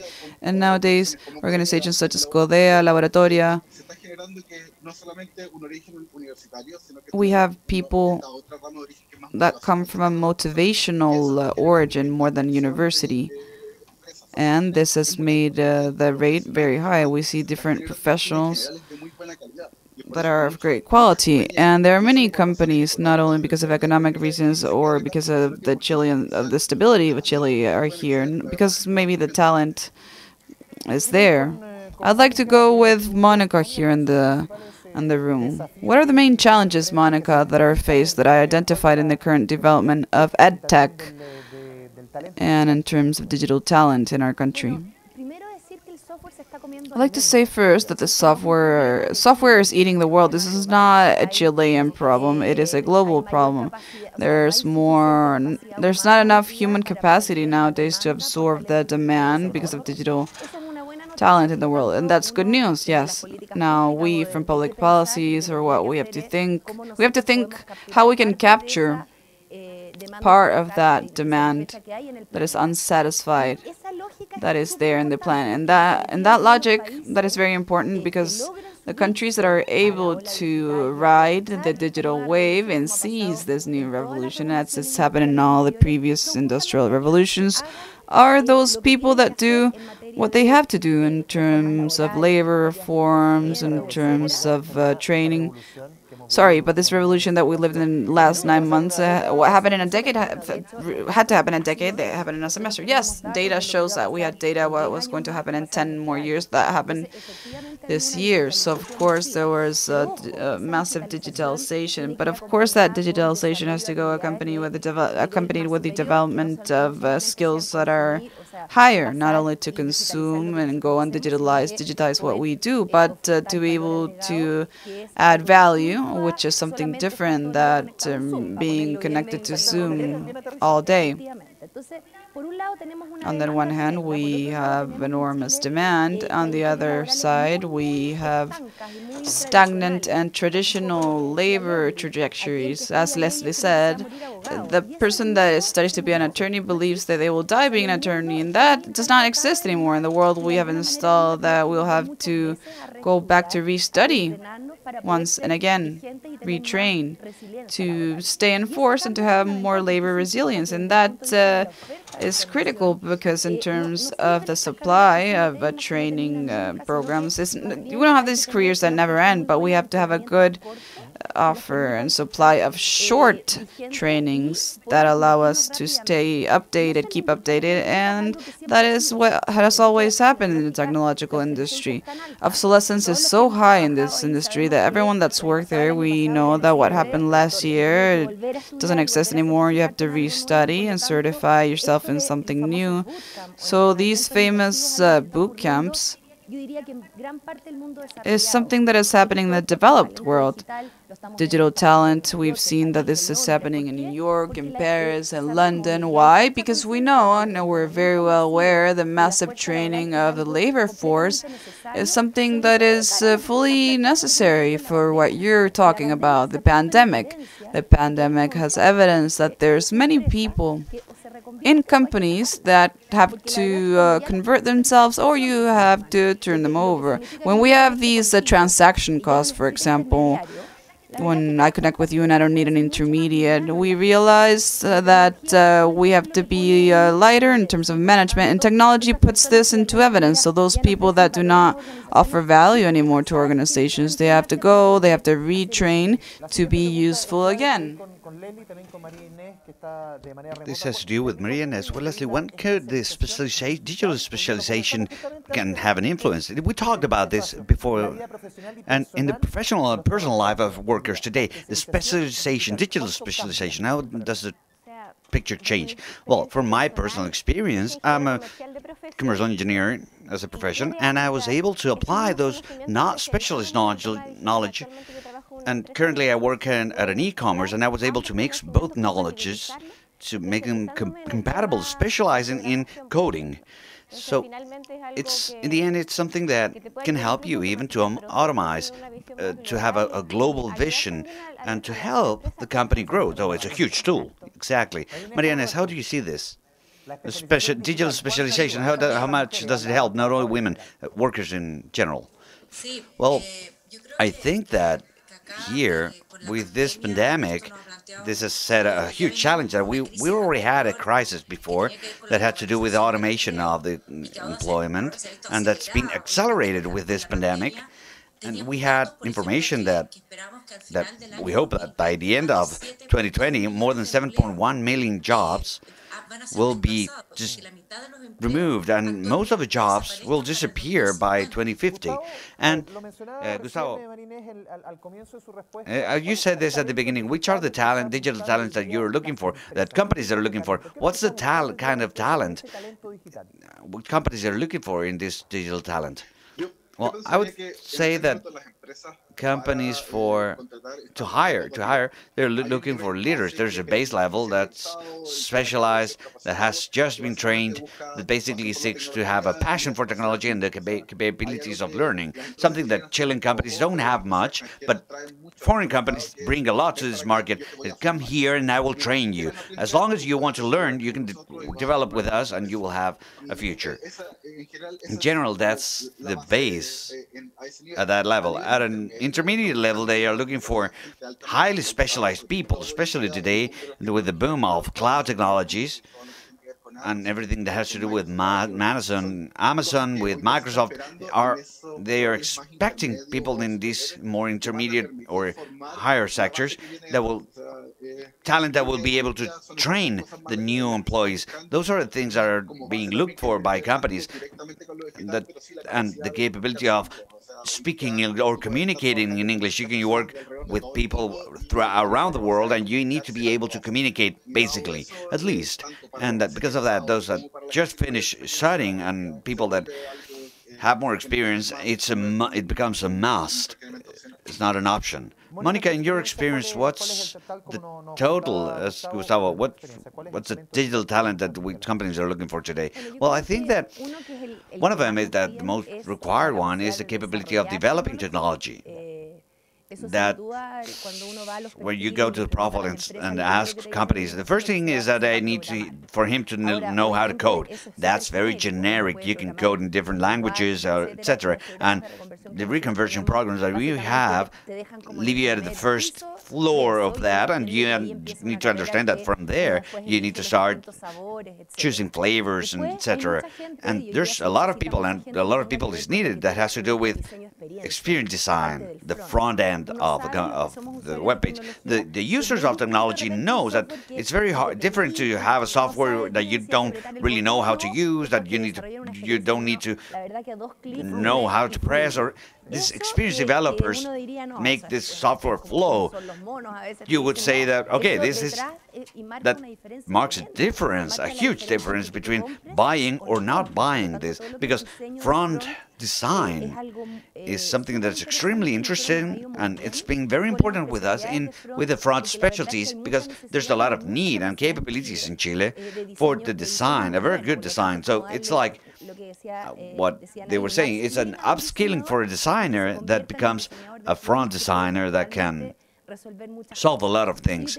I would say that those are the most relevant request. And the next question is for the four of you. It has to do with how can Chile improve this digital talent, and how can this help, Leslie, for instance, to bring greater investment to our country? How to improve digital talent, and how can that bring more investment and better investment? Well, as in these programs, for instance, the digital talent, Acodea, as Laboratoria, to keep driving more people to be, maybe even setting the requirements a bit lower and starting, from my personal opinion, with younger people, to help young people to learn that they are curious before to start using technology to change things that are born in the digital area. Most of us are not. And let me tell you something. My niece, she's 18 years old, and she is from a digital area. There's a lot of things that she doesn't know how to use, PowerPoint or Word. She doesn't need that because she has a cell phone. She doesn't know how to use a computer. Could you believe that? I mean, from our mindset, that you had to learn both worlds. Young people don't necessarily know this, and they need to learn, as they were saying before, to learn how to learn, to motivate them to learn by themselves. There's a lot of information that you can auto-train, cheap training courses, to wake up this learning, that they notice, that they realize that you have knowledge in your hand, literally, and the possibility of changing yourself and change the country. Same question for our remote contacts, Maria Inés and Gustavo. How can Chile attract or improve this digital talent, and how can that help that investments grow and are better in our country? Maria Inés, I think that it's basic to have national policies for science and technology that have a high impact with a long-term view. I think that having national strategies for the long term from the Ministries of Technology and Science, we had a dialogue with the ministers of Science and Technology from Colombia, Argentina, Chile also, and one of the main goals in these national plans of technology that also are incorporate more and more the importance of reducing gaps in the sense of being able to involve women and young girls in STEM careers, to women in from certain groups are more discriminated. They would talk about racial components, because if we double-click in the access of technology, obviously today we have a lot of challenges of digital gaps in Latin America that we need to strengthen. And I think that if we have policies with a view of coordination with other ministries to strengthen institutions, it's fundamental to create national policies that allow us to think about this 2050, to attract that talent, to create it with a view of linked to education, research, innovation. We think that it's basic. And another important point is that from the employers, from companies, to retain the talent. And that talent also, apart from retaining it, to enable it, to create those capabilities and the necessary skills for that 50% of jobs that we don't know yet. Gustavo. Actually, Maria said something that's very important. Even if the national policies will be very important, I think that private world, the ones that are part of the market today, we have a component that we need to bring back. New generations that we are hiring now expect to be able to contribute to society what society has contributed to themselves, given their training. You are hiring people not only to come here and develop, they want to do something more. That's where we, as a private world, we need to have the duty to go to university and cooperate with organizations like ODEA, Laboratoria, and other organizations to train that capital that we have. It has to be a joint venture between both of us. The base of IT professionals that are trained today has a great quality. And another thing important, Chile should be able to generate a policy for training, but for that professional that is already older in the market, between 40 and 50 years old. IT, the useful life is very short, and we need to change that. We need to be able to train in new technologies to that age group, because that age group today, maybe they're not part of the new technologies, but they have a lot of experience that we can absorb. And if we have a program to include that level, will help us a lot. Gustavo, with you, I would like to go from the public role to the role of private companies. What's the role, the contribution of private companies for the development of this digital talent? We have some sort of a diagnosis from the public side. But now, from the private side, I think that many companies today that cooperate with InvestChile know that the number of companies that are looking for creating development centers in Chile is very important. So there's a clear signal from the private world to show the state that even if Chile is a good copper export, is very good in exporting copper, part of the productive matrix of Chile should be software development. We have a huge opportunity. The minds of people don't have a limit. So the private world is believing in Chile, which is more than Chile is believing in itself from the digital perspective. I think that today there's companies that are starting that have new ways of interacting with employees that are different from what we are used to. Not only hiring experienced people, but producing and creating the talents that they need, and they are generating an entry of value, a generation of value that goes beyond exporting raw materials. That's a contribution from our side as a private world, that the state should be more involved, or noticing that the market moves in that direction. I qualify this personal experience in this digital program. It was a 180-degree change. Everything changed in my life. I think that I'm extremely happy with the experience that I lived. It's very intense. You have to study a lot, as Monica says. There are very short programs where you need to learn a lot in very short time. But I came from a very traditional industry where I had to use uniforms and to get there at a certain time, very structured as a school, yes. And from the school to another school. And, well, to change to this world, everything is fast, you're learning things every day, it's very dynamic. personally fills me up. I think that to focus from from women point of view, you need to know that you have this possibility. You can start working on these programs, and it's very satisfying to change, to know that it doesn't matter how old you are, because I don't have an IT title. They hired me just looking at my skills and what I learned. So to notice, oh, whoa, I don't need a title. Could this be real? Well, I will try this because so I don't have a work now. I don't have a job. I will try to study, and it worked, and it's real, and I'm very happy now. I will take this conversation to digital talent evolution in our country in the next decade. How do you see this? Could this become a more competitive asset to attract investment in Chile? Hopefully. At least every day, I wake up every morning really and think it should be like that, should work out like that. I think that everyone that is in positions where we can decide, we have to fight that battle, because countries and revolutions like this, they have gaps of opportunities. They have to know how to capitalize them. There's countries, and history shows this, that they're able to visualize the opportunities and make the policies and all the forces and the energies go towards that direction. I think that we all have to be capable of, we're starting to dream again, we're starting to connect with the needs of the countries, so we all have to take advantage of this moment, not only to look at the past, but to project Chile in the 21st century. And this issue, which is human capital, who our people will be, what's the value that Chileans will contribute to humanity, this is critical. And that's why I believe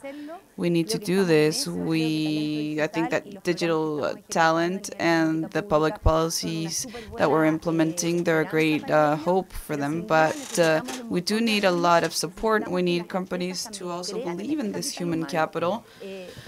Because, of course, in Chile, they still ask you in your resume what you studied, where you studied. And, of course, there has to be a change there. We have to be open for there to be more diverse talent in organizations. And, therefore, we are the ones that have to do this change, make this change of mindset. But the truth is that the possibility is there, the talent is there. Chile, throughout the whole country, has enormous talent. So we have to see how we'll be part of this revolution. So Gustavo, how do you see the projection towards this next decade? I think it has to do a bit more, I'm thinking about how it has to happen, really. Nowadays, Chile, at a global level, it is standing well-standard. I have said this before, and I'll reinforce.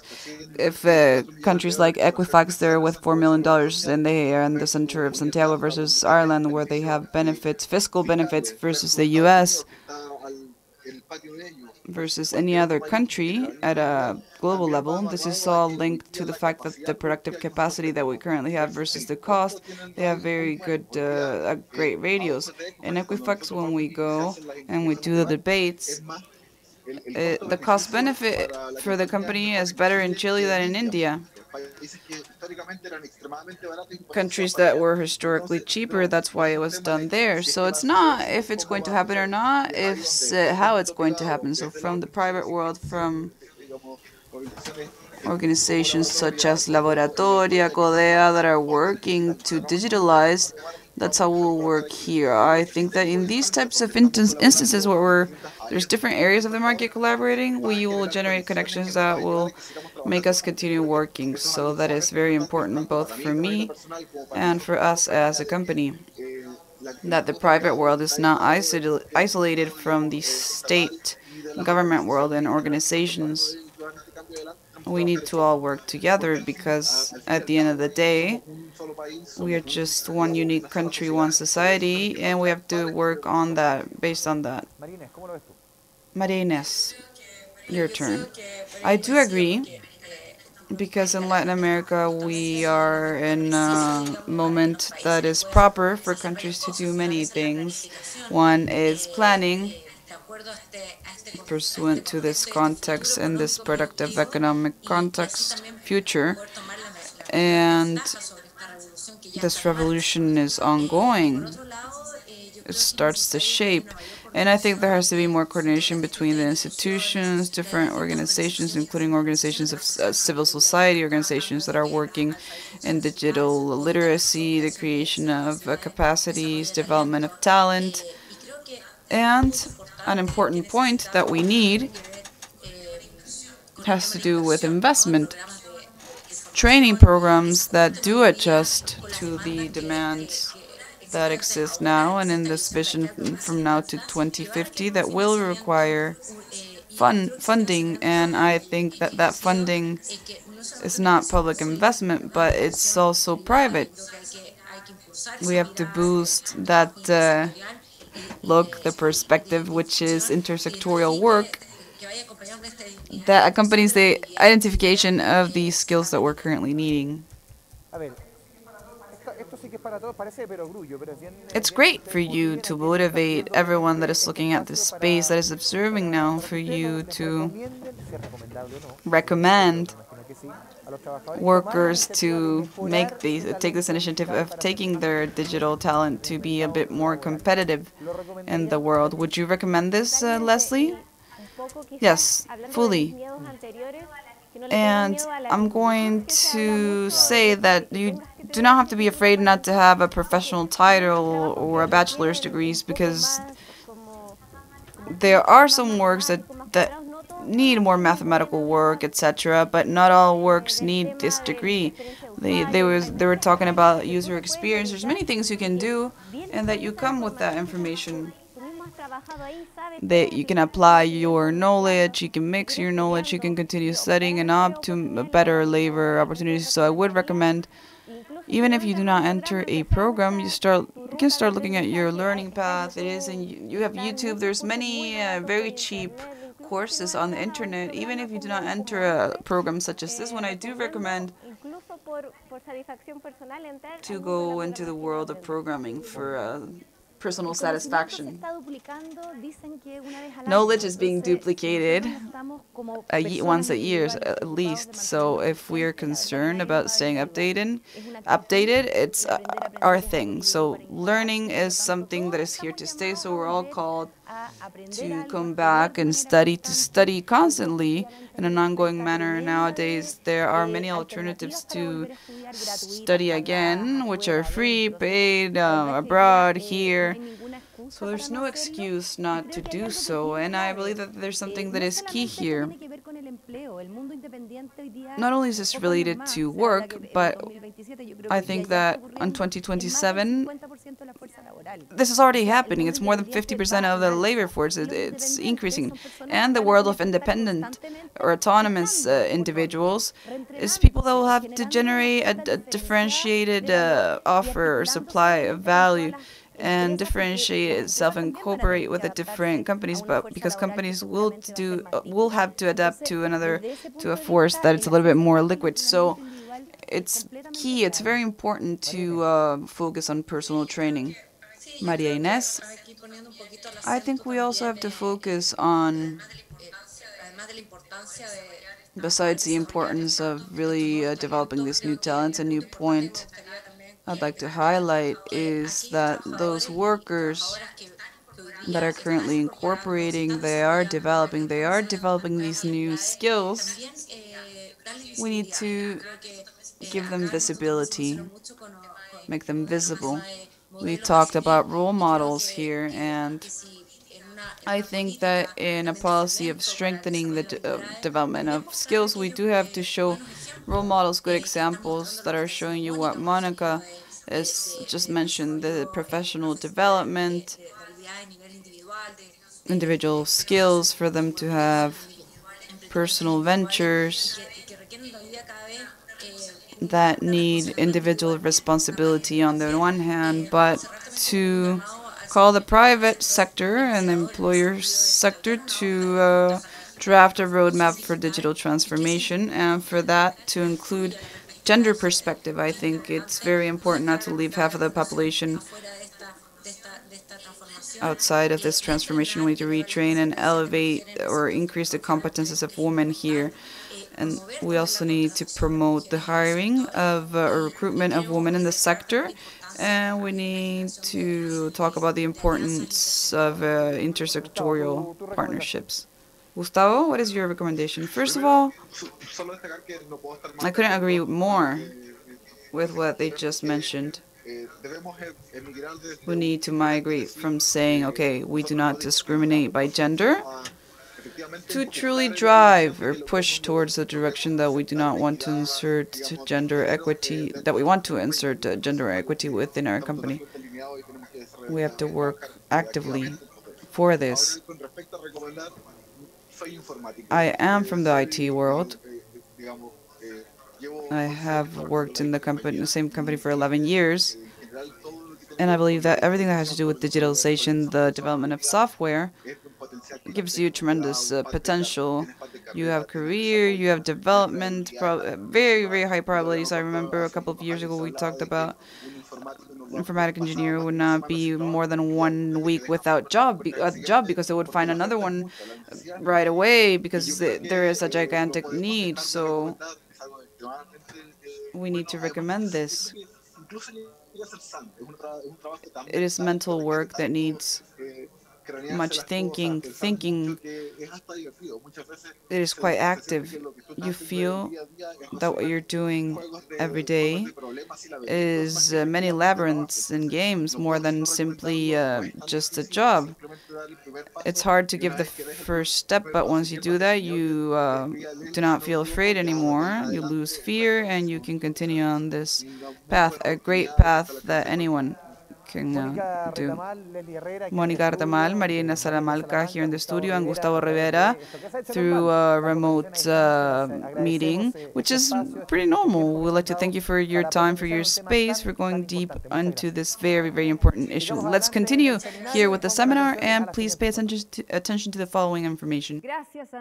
Thank you, Andres. I'd like to comment that InvestChile speaks the language of investors. The agency has a team of professionals able to attend your needs of foreign companies such in Spanish, English, Chinese, French, German in a free manner. To know a bit more about InvestChile, I'd like to invite you to watch the following video.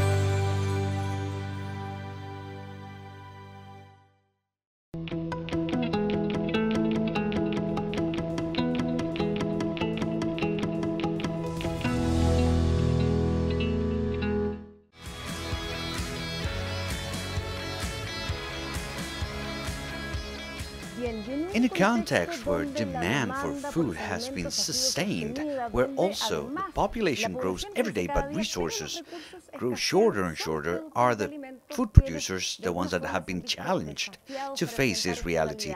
We have to implement technology and innovation, and this is done using plants, the ingredients that we consume to increase the productivity of these entrepreneurships. And in this area, we're talking about food tech, where we talk about improving and adding innovation and technology to agricultural processes. We talk about agrotech, because Chile is a niche for the development of these entrepreneurships.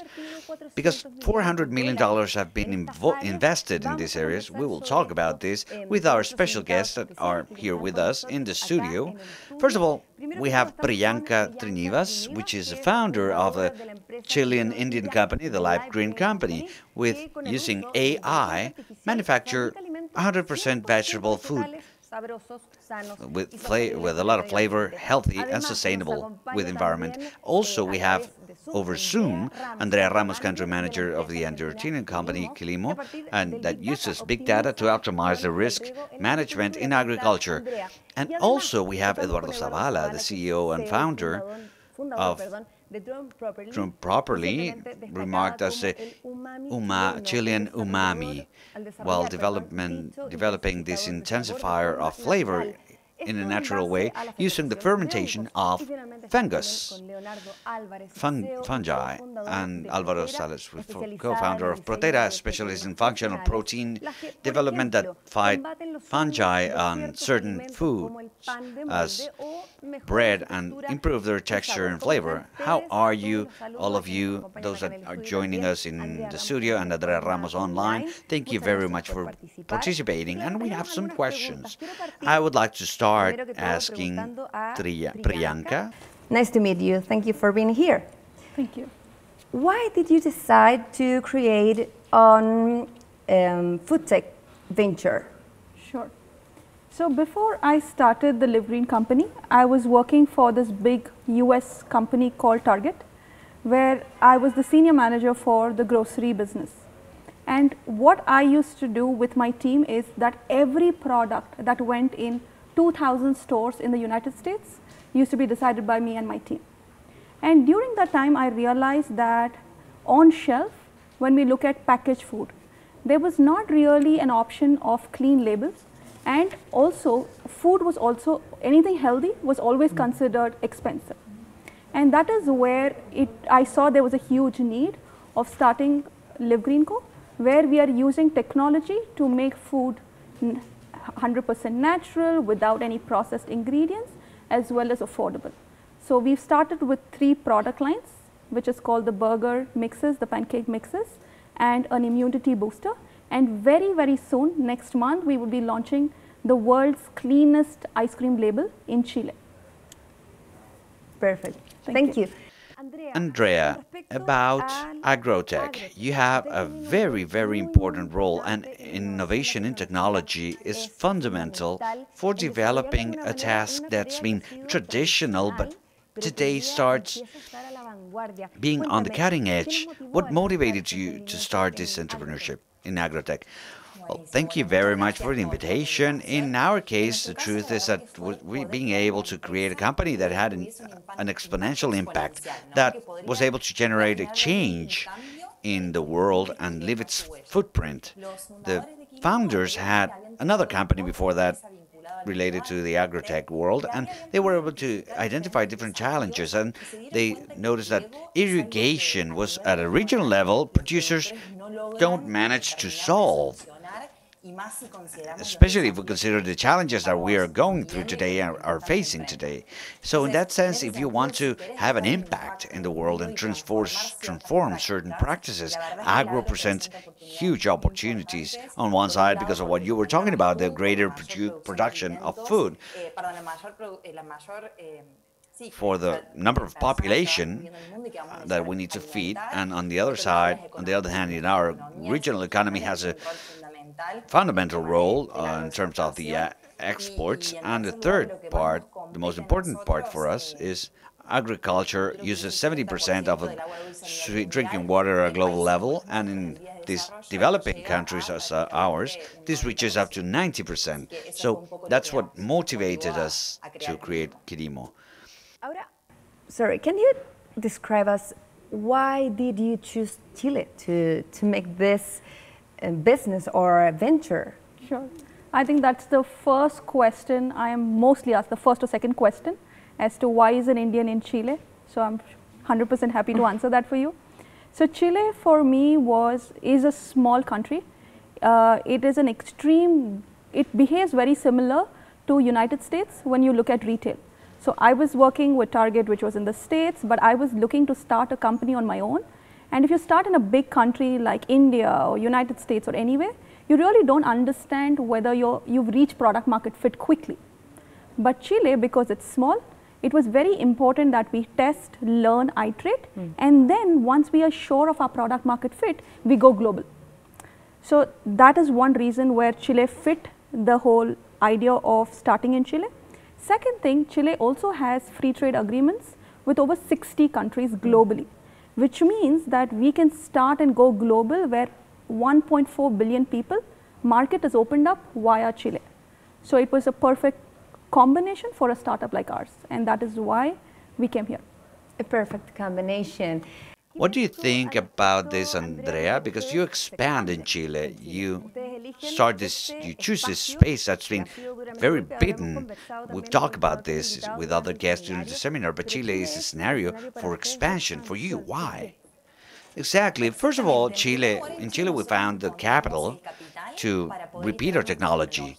And we were working in Argentina with practically monitoring of 20% of the cultivated area under irrigation, but in extensive cultivation, corn, and we knew that for global growth we needed to deepen our growth in high added value plantations where Chile has a very interesting market. That's why we gathered the capital to open operations here, and it is also very attractive, the hub and the entrepreneur mindset that's been happening for some time because of the huge effort from Corfo and other institutions that allow entrepreneurs to start, and it's very tempting to be here and start their companies. And also we always saw Chile as the market that would allow us to expand throughout the Andean region. If we manage to develop our technology and cause a commercial traction in Chile, in a very organic manner, we would be able to reach Peru, Mexico, and Colombia. And we started living this year, especially with Peru, where there's a lot of Chilean capital. We've been doing very well, especially even if we are in the middle of a pandemic. Growing digitally for agro wouldn't have been possible before. It's incredible how this situation has caused that developing new skills, new capabilities, and things that, what you said, that weren't very related, but today are necessary. It's the starting point, isn't it? Exactly, yes.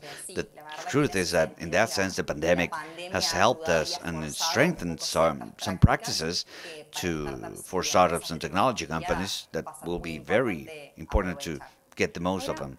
I will ask Leonardo here about this, what Andrea is saying has to do with strengths. From your point of view, thinking about the future, the investment from abroad, there's a lot of investment in these areas, but from your opinion, which are the strengths of Chile that could somehow contribute or make bets in these areas? Well, I completely agree with the strengths that have been mentioned. I think that now we are seeing how investment, specifically in food tech, is increasing a lot, and I think that a lot of many lines gathered that generated this ecosystem in Chile, but the greatest strength comes from the human resources that we have in Chile. There's scientists that are acknowledged at an international level, so I think that there was an investment from public policies to encourage scientists to go and study in the top 50 international universities, and then they come back to Chile, and we have that capital here. That was the growing conditions to get these startups that are based on science. And Eduardo, do you agree with this important topic, differentiated topic that is set here, the human capital? What is it for you to generate this learning or entrepreneurs in these areas? I completely agree. Public policies that have been implemented in the implementation of new human capital have been going on for at least 10 to 15 years, so there's a lot of improvement there. And I think that what's increased in the last few years has to do with a change in the mindset, where a lot of these researchers were researching for years, and now let's do something with our research and let's take it to applied topics, and the eagerness to eat the world, not only looking at Chile, but looking beyond Chile and using Chile as a hub to export this. It's a combination that's been happening very well and exploded the last few years. Are you agree with this, or what do you think about this topic? I think I agree with what Leonardo and Eduardo had said. Yeah. It's easy for you or for your kind of company to do this business or venture in Chile? So for us, I think for us what has been easy is to expand from Chile has been easy. For example, next month we would be starting to sell in Peru and also in the United States. So in around 6 to 8 weeks, we were able to enter 2 new markets. So they are definitely pros, but there are also some things that need improvement in terms of, say, capital or the other services or taxation, so on and so forth. But definitely there is a pro and a con to everything. Okay. Well, I would like to know your view or your idea, Eduardo, about Chile is at the cutting edge of technology in the industry of agrotech and food tech. Do you agree, or do we need something else, or we've been doing this for some time? How do you see this? Are we in the cutting edge? Well, yes, we are. I think that as a co-founder of this company, for many years, Chileans understood where we had to move forward to. And the last 30 years, the goal was very clear, but now we are a bit confused, especially what's happening in the social topic. A great opportunity that Chile has is not only reaching victory, everything that's based on 5G. Chile will be one of the first to implement 5G, but we weren't the creators. In food tech, we have an opportunity of creating those 5Gs, and from there, reach the world. So we have a strong ecosystem, we have a natural laboratory throughout the country, and with that, not only chanting victory, but creating those victories. And about that, Andrea, do you think that Chile is in the front or the cutting edge of this technology in food tech and agrotech? I think they're doing a very good job. As I said before, at a consumer level, they present the ideal characteristics. Today, Chile is a first-line player in the most expensive growings of the world.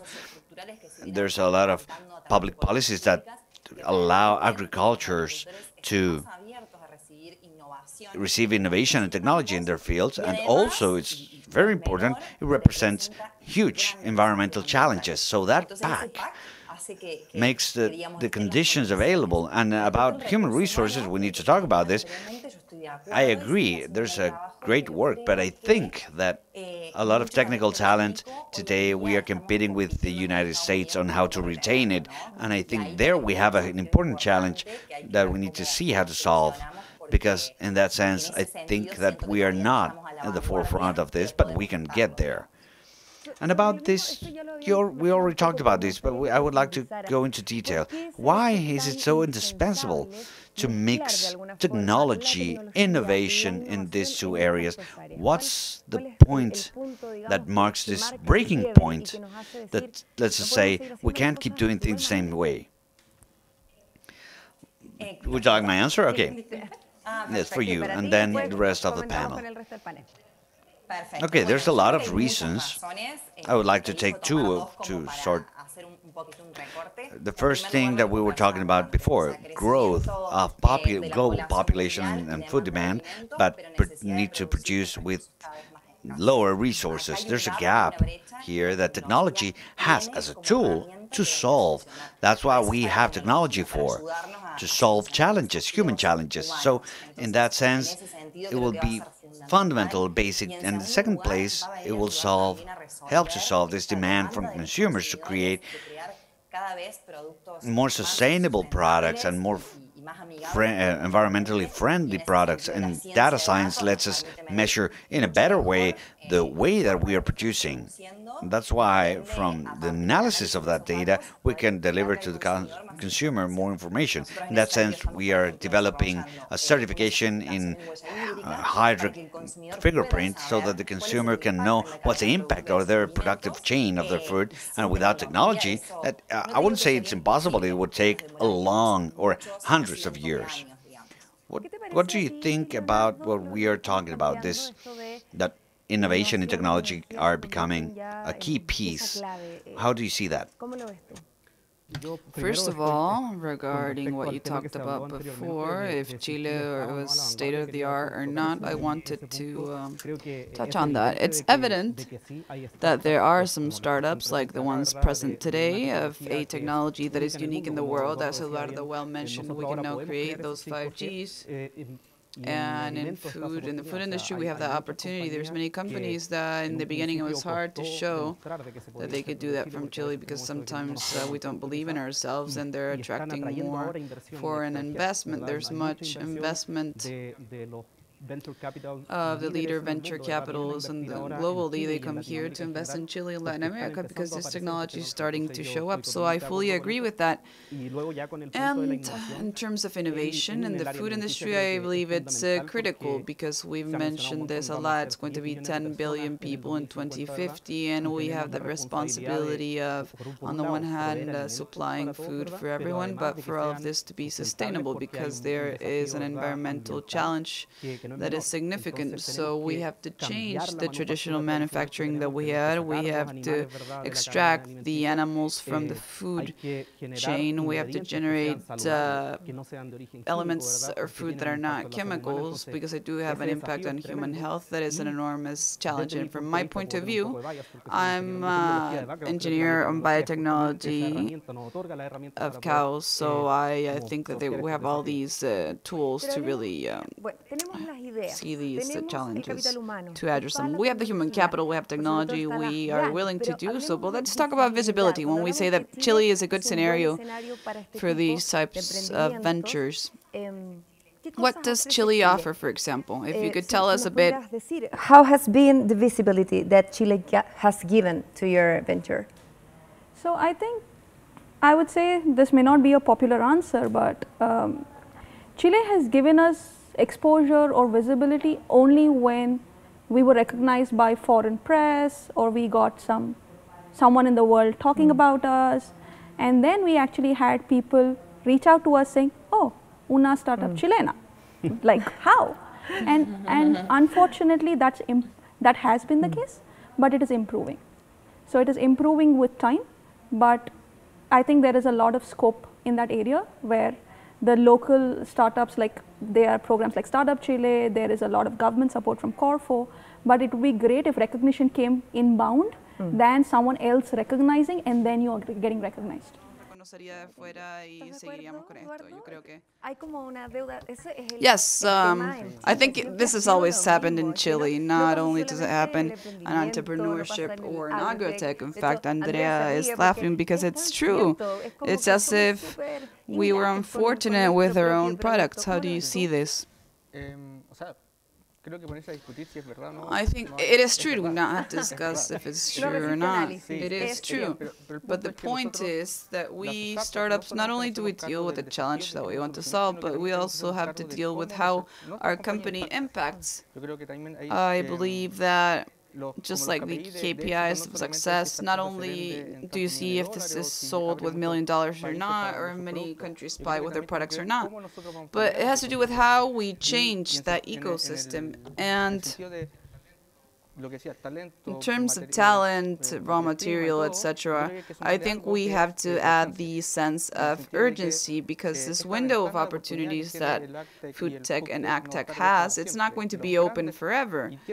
And not only does it have to do with ecosystem, but if our company were born in the US, the impact would have been larger. So we have to deal with that too. Visibility from here, at least from my company, I can start validating that I do generate an attraction that generates impact in many parts of the world, and that's an impact for the country.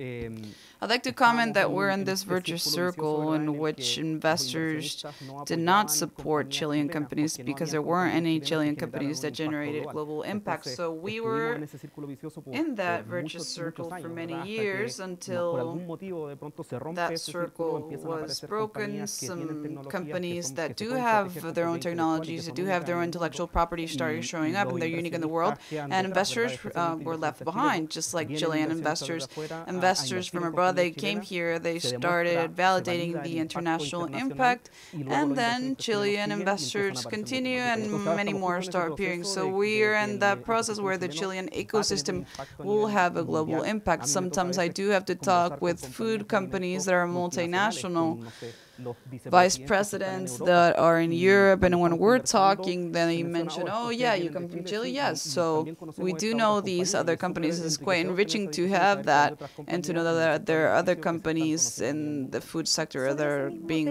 well known globally. On that subject, how would you describe your experience with the funding issue? Because is it feasible to get foreign capitals being in Chile? First with you and then Priya.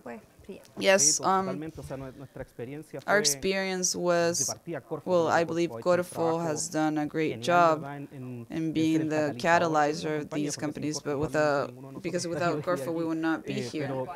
But it's not that much capital in the end, because biotechnology needs laboratories. We do have an artificial intelligence component. Human capital is hard. So we couldn't do it from Chile. We didn't have any Chilean investors. So we had the opportunity of going to San Francisco. We received funding from InvestChile, which is globally known, and we were able to capture that interest, and after that we received investment from venture capitals that are in the top 25 globally from France, and that's my experience. So it is possible, and now there are other companies that are receiving investments from outside, so I think it's feasible. Priyanka? So my experience, if I have to talk about capital investment and VC venture capital in Chile, I would start off by saying, for me, I am a woman, so I'm a female, I'm a first-time founder, I'm a foreigner. So I would not say it is because of my hard work, because I've seen a lot of women in the ecosystem who work hard. So I would say I'm one of the few who's lucky, because I was able to raise VC capital from Chile and definitely the foreign investors as well. And if you look at the VC investment into women globally, unfortunately only 2% is invested in women. And women of color like me as an Asian or a Latina or an African, and all of the people with color and diversity, it's less than 1.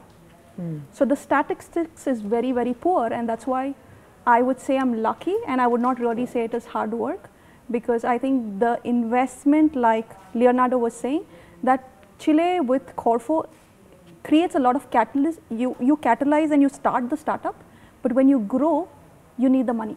And you cannot grow to a global billion-dollar business without investment. And that risk capital in Chile is traditional and it is slow. So even if I want to stay in Chile, and I want to grow from here globally, it will become very difficult at the speed at which we are growing, because startups don't work like traditional companies, they grow very fast. So is the ecosystem ready for a unicorn? Is the ecosystem ready for a made in Chile startup? I'm not sure. So I would say, unfortunately, if things change in that direction, then the fire that we have through public funds will actually create global entities from Chile. What Priyanka is mentioning is very important, because it questions what we're generating, the ingraining, understanding all these processes that must go together, and that there are some outstanding debts.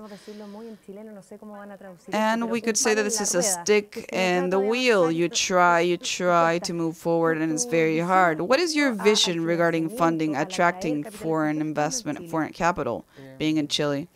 I think it is hard, but it is becoming less hard, at least in this sector. We have the great referent that is NotCo, that has started to open doors and flattening what the other companies have been doing from behind. So there's a virtuous circle there of putting that stick in the wheel, like you mentioned, by We're breaking it.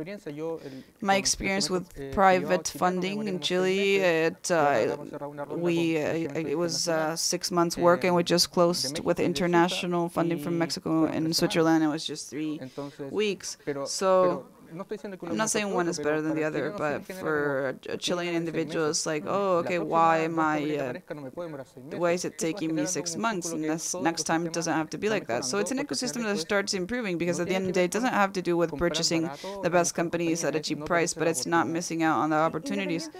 Regardless of that, I'd like to ask Andrea, Chile, regardless of everything we've mentioned, which are some details that we have left, such as pending or outstanding tasks, but has Chile acted as a platform to expand its businesses or your business within the region? What do you think? In our case, yes.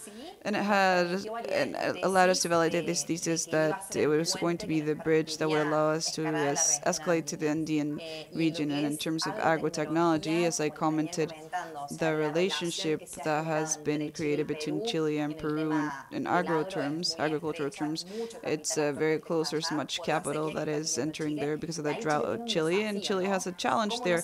How is it not left behind? Because the truth is that the numbers that Peru is showing in the last years, the truth is they are very significant, considerable, and there has been some great progress, but that has allowed us to reach there and reach Mexico in the midst of the pandemic, and it has allowed us to escalate our relationships with the customers.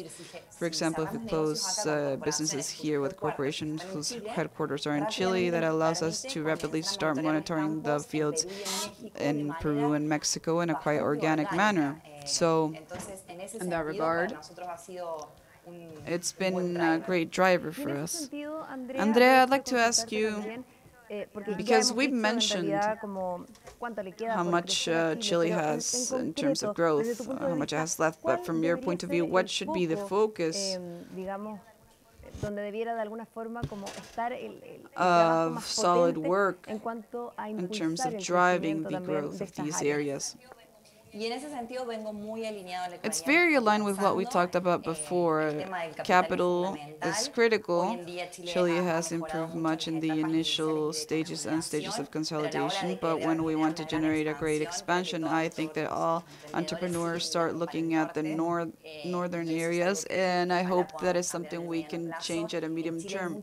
There are many family offices in Chile which do not even understand what a startup is. They don't understand what a convertible note is, but different concepts that we manage and we need for raising capital. So I think that is that's a debt we had.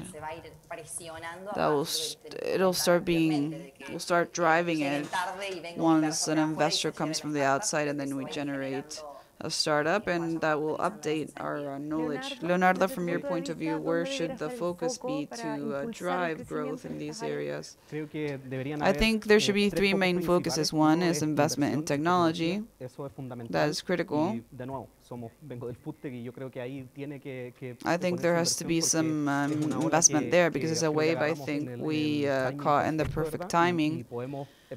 And we can reap benefits for that. We don't have to bring technology from that side. We have to develop it here. The other one is the focus on high-level products. For example, what we do is we produce ingredients based on protein. The production is with bio reagents that do not exist here. And Argentina and Brazil has them, but Chile does not have them. So we have these agents, and we have research and development here in Chile, but manufacturing is there in Europe. It doesn't make any sense. We should have that infrastructure. And the last thing is that Chile has to be state-of-the-art, update itself in terms of renewable, the status of products. Chile is very well known internationally for its food regulation policies. It's very well known. This issue of the seals is known internationally. In Latin America, we are referent in terms of ingredients. So we do have that advantage assembled. We should now have clear policies to regulate these new ingredients. It's products that did not exist before. They're new. So we have to go to the FDA, to the US, or do we have to go to other entities? Chile could position itself well there to say, say, okay, I'm going to be an example in Latin America. We'll have a clear process. And I think that's the three areas where strategy. How do you see AgTech and FoodTech in 5 years more? AgTech and FoodTech in 5 years more, I see that there would be a lot of food technology companies globally because one, it's the need of the hour with a lot of population, 10 billion mouths to feed. There should be disruptive startups to solve that problem. Sustainability and health are the biggest issues of our time. Health, unfortunately, like we all know, COVID is our new reality. So health and sustainability are going hand in hand. And that is where food tech and ag tech are the industries that we need to disrupt. If we need to solve these two problems, we need to disrupt these industries. And I believe that from Latin America and Chile, we would definitely see great solutions and helping solve the bigger problem in the world. And how do you see your own businesses, Eduardo, Leonardo, Andrea? How do you see your businesses from now to in 5 more years? Is there fertile land? Yes, I think that we're driving these companies is because there is much space, and it is global space. At least in my company, I see we can position the ingredients that we developed and for them to become a new reality. There's this challenge of feeding everyone, but we're convinced we can't feed them as we feed them today. So there has to be a technology component there. And we need to turn into this famous quote that says that developed countries do not do research and development because it's their hobbies. It's the reason why they're developed countries. I believe that under that concept, the startups, we have much to say. And I hope we're a significant player in that transformation. Leonardo, how do you see your business in 5 more years? The vision we have is to deliver these new ingredients to replace chemical products that we know are harmful for human health, trans fats, etc., antibiotics that generate bacterial resistance, which will be our next challenge. We will not have any more antibiotics, and we'll have to develop more products. So that is our core vision through proteins. Proteins are functional, as we know, and we've shown that they are better than other chemical products that already exist in the market. That's from the technological point of view and the challenge we want to solve, but it is very important for these ingredients to reach everyone, not only a segment of society that is able to pay more for a premium product that will have healthy ingredients and for the rest to continue eating chemicals. That is the vision we have for these products to be scalable to a price that makes them feasible or that reaches everyone. Yes, undoubtedly, this is a sector where our country continues progressing. It is marking trends, and it will surely continue working. To Andrea, to Priyanka, to Eduardo, I'd like to thank all of you for being here. And Andres has an interesting person to interview now if we talk about continuing growth.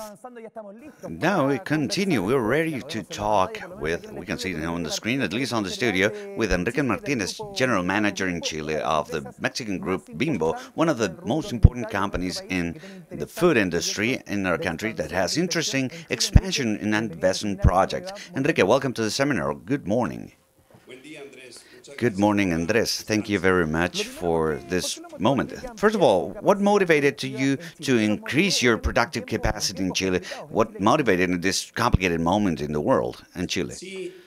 Well, Andres, just a bit of history. Our history of the Bimbo Group in Chile started in 1992 with the acquisition of Ideal, a brand that's very important in the national market, that throughout time, and this time, we've been adding products from our portfolio, international portfolio of brands, and we've been improving in a very important way.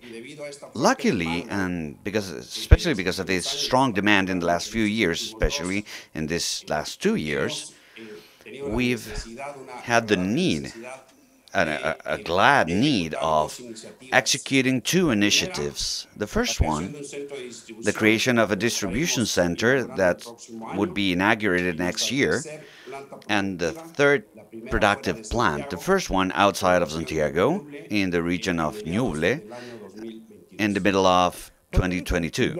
Why Chilean, Enrique? It's very important. You said Ñuble, one of the newest in our country. It was part of a Biobío region, but why do you choose Chilean specifically?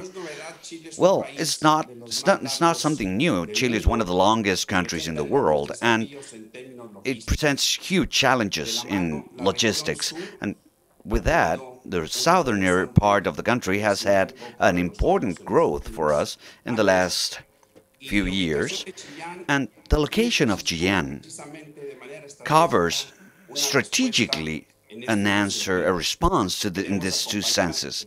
We want to join the growth of a region from Chilean and also to transport and contribute the economical reactivation of Ñuble. I'm sorry. To thank InvestChile, I would like to take this moment to thank InvestChile for their support. Because of them, we've been able to build relationships with professionals and the authorities that have received this project with open arms. It's very important, Enrique, in moments of economical difficulties, that people maybe want to know when this plant could be ready, how many job positions you will create, because it will have a positive impact in this area.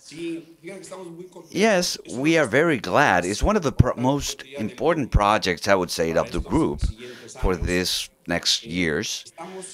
And we are considering a 12-month construction period once we start the work after all the permits. And the most important thing is, I want to say this, because from the construction itself will be causing a demand of local labor force for the construction, and once we start operations, in the initial stage, we will have 90 people, and in the mid to long term, we will have up to 180 direct contracts, and that means that we will have all the job positions and indirect positions that will cause. And Enrique, how challenging has been this pandemic for you, for the business, for the food business? Well, it's been very challenging, as I think that for everyone, and we've faced it based on our purpose for the business, our beliefs and values in innovation and in sustainability. Around these values, we've faced the pandemic adapting ourselves very quickly to the changes in demand of our consumers and customers, and we've had to make changes in our internal protocols for manufacturing, for distribution, and for customer support. And of course, the most important thing is that we've ensured that our collaborators in their working areas have the hygiene and sanitization measures to reduce or minimize the contagion level. And luckily, we've accomplished this along with we've managed to have continuity in the business, and today I can say that thanks to them, that we acknowledge every day, Chile was able to have fresh bread every day in their homes. Thank you very much for this conversation, Enrique, and we will be very aware of the expansion plans. Thank you very much.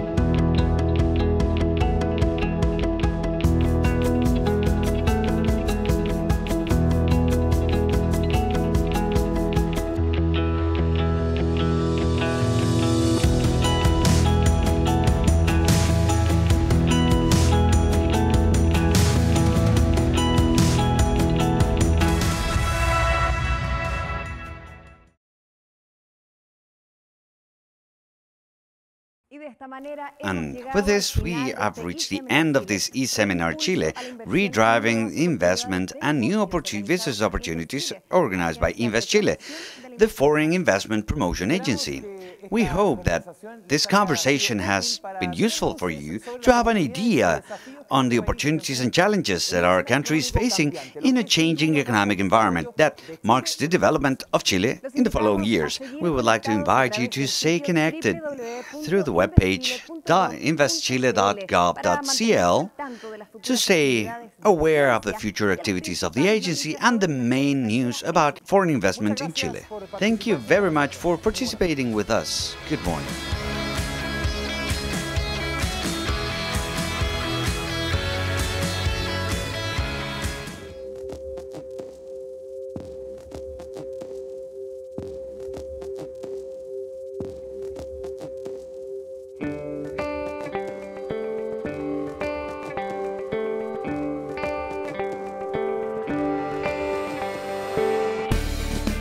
We are Chile.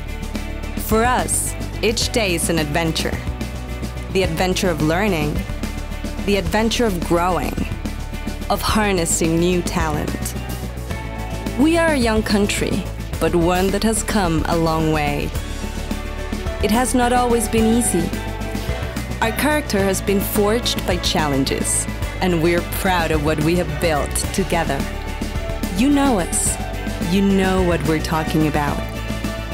We're talking about confidence and the future we're building today.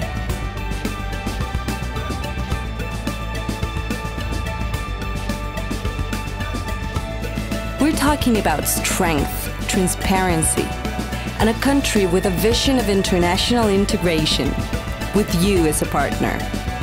An ideal partnership for your project to thrive. With talent, with creativity, with leadership. We are Chile, the platform in Latin America for global business. Let us make your next project happen.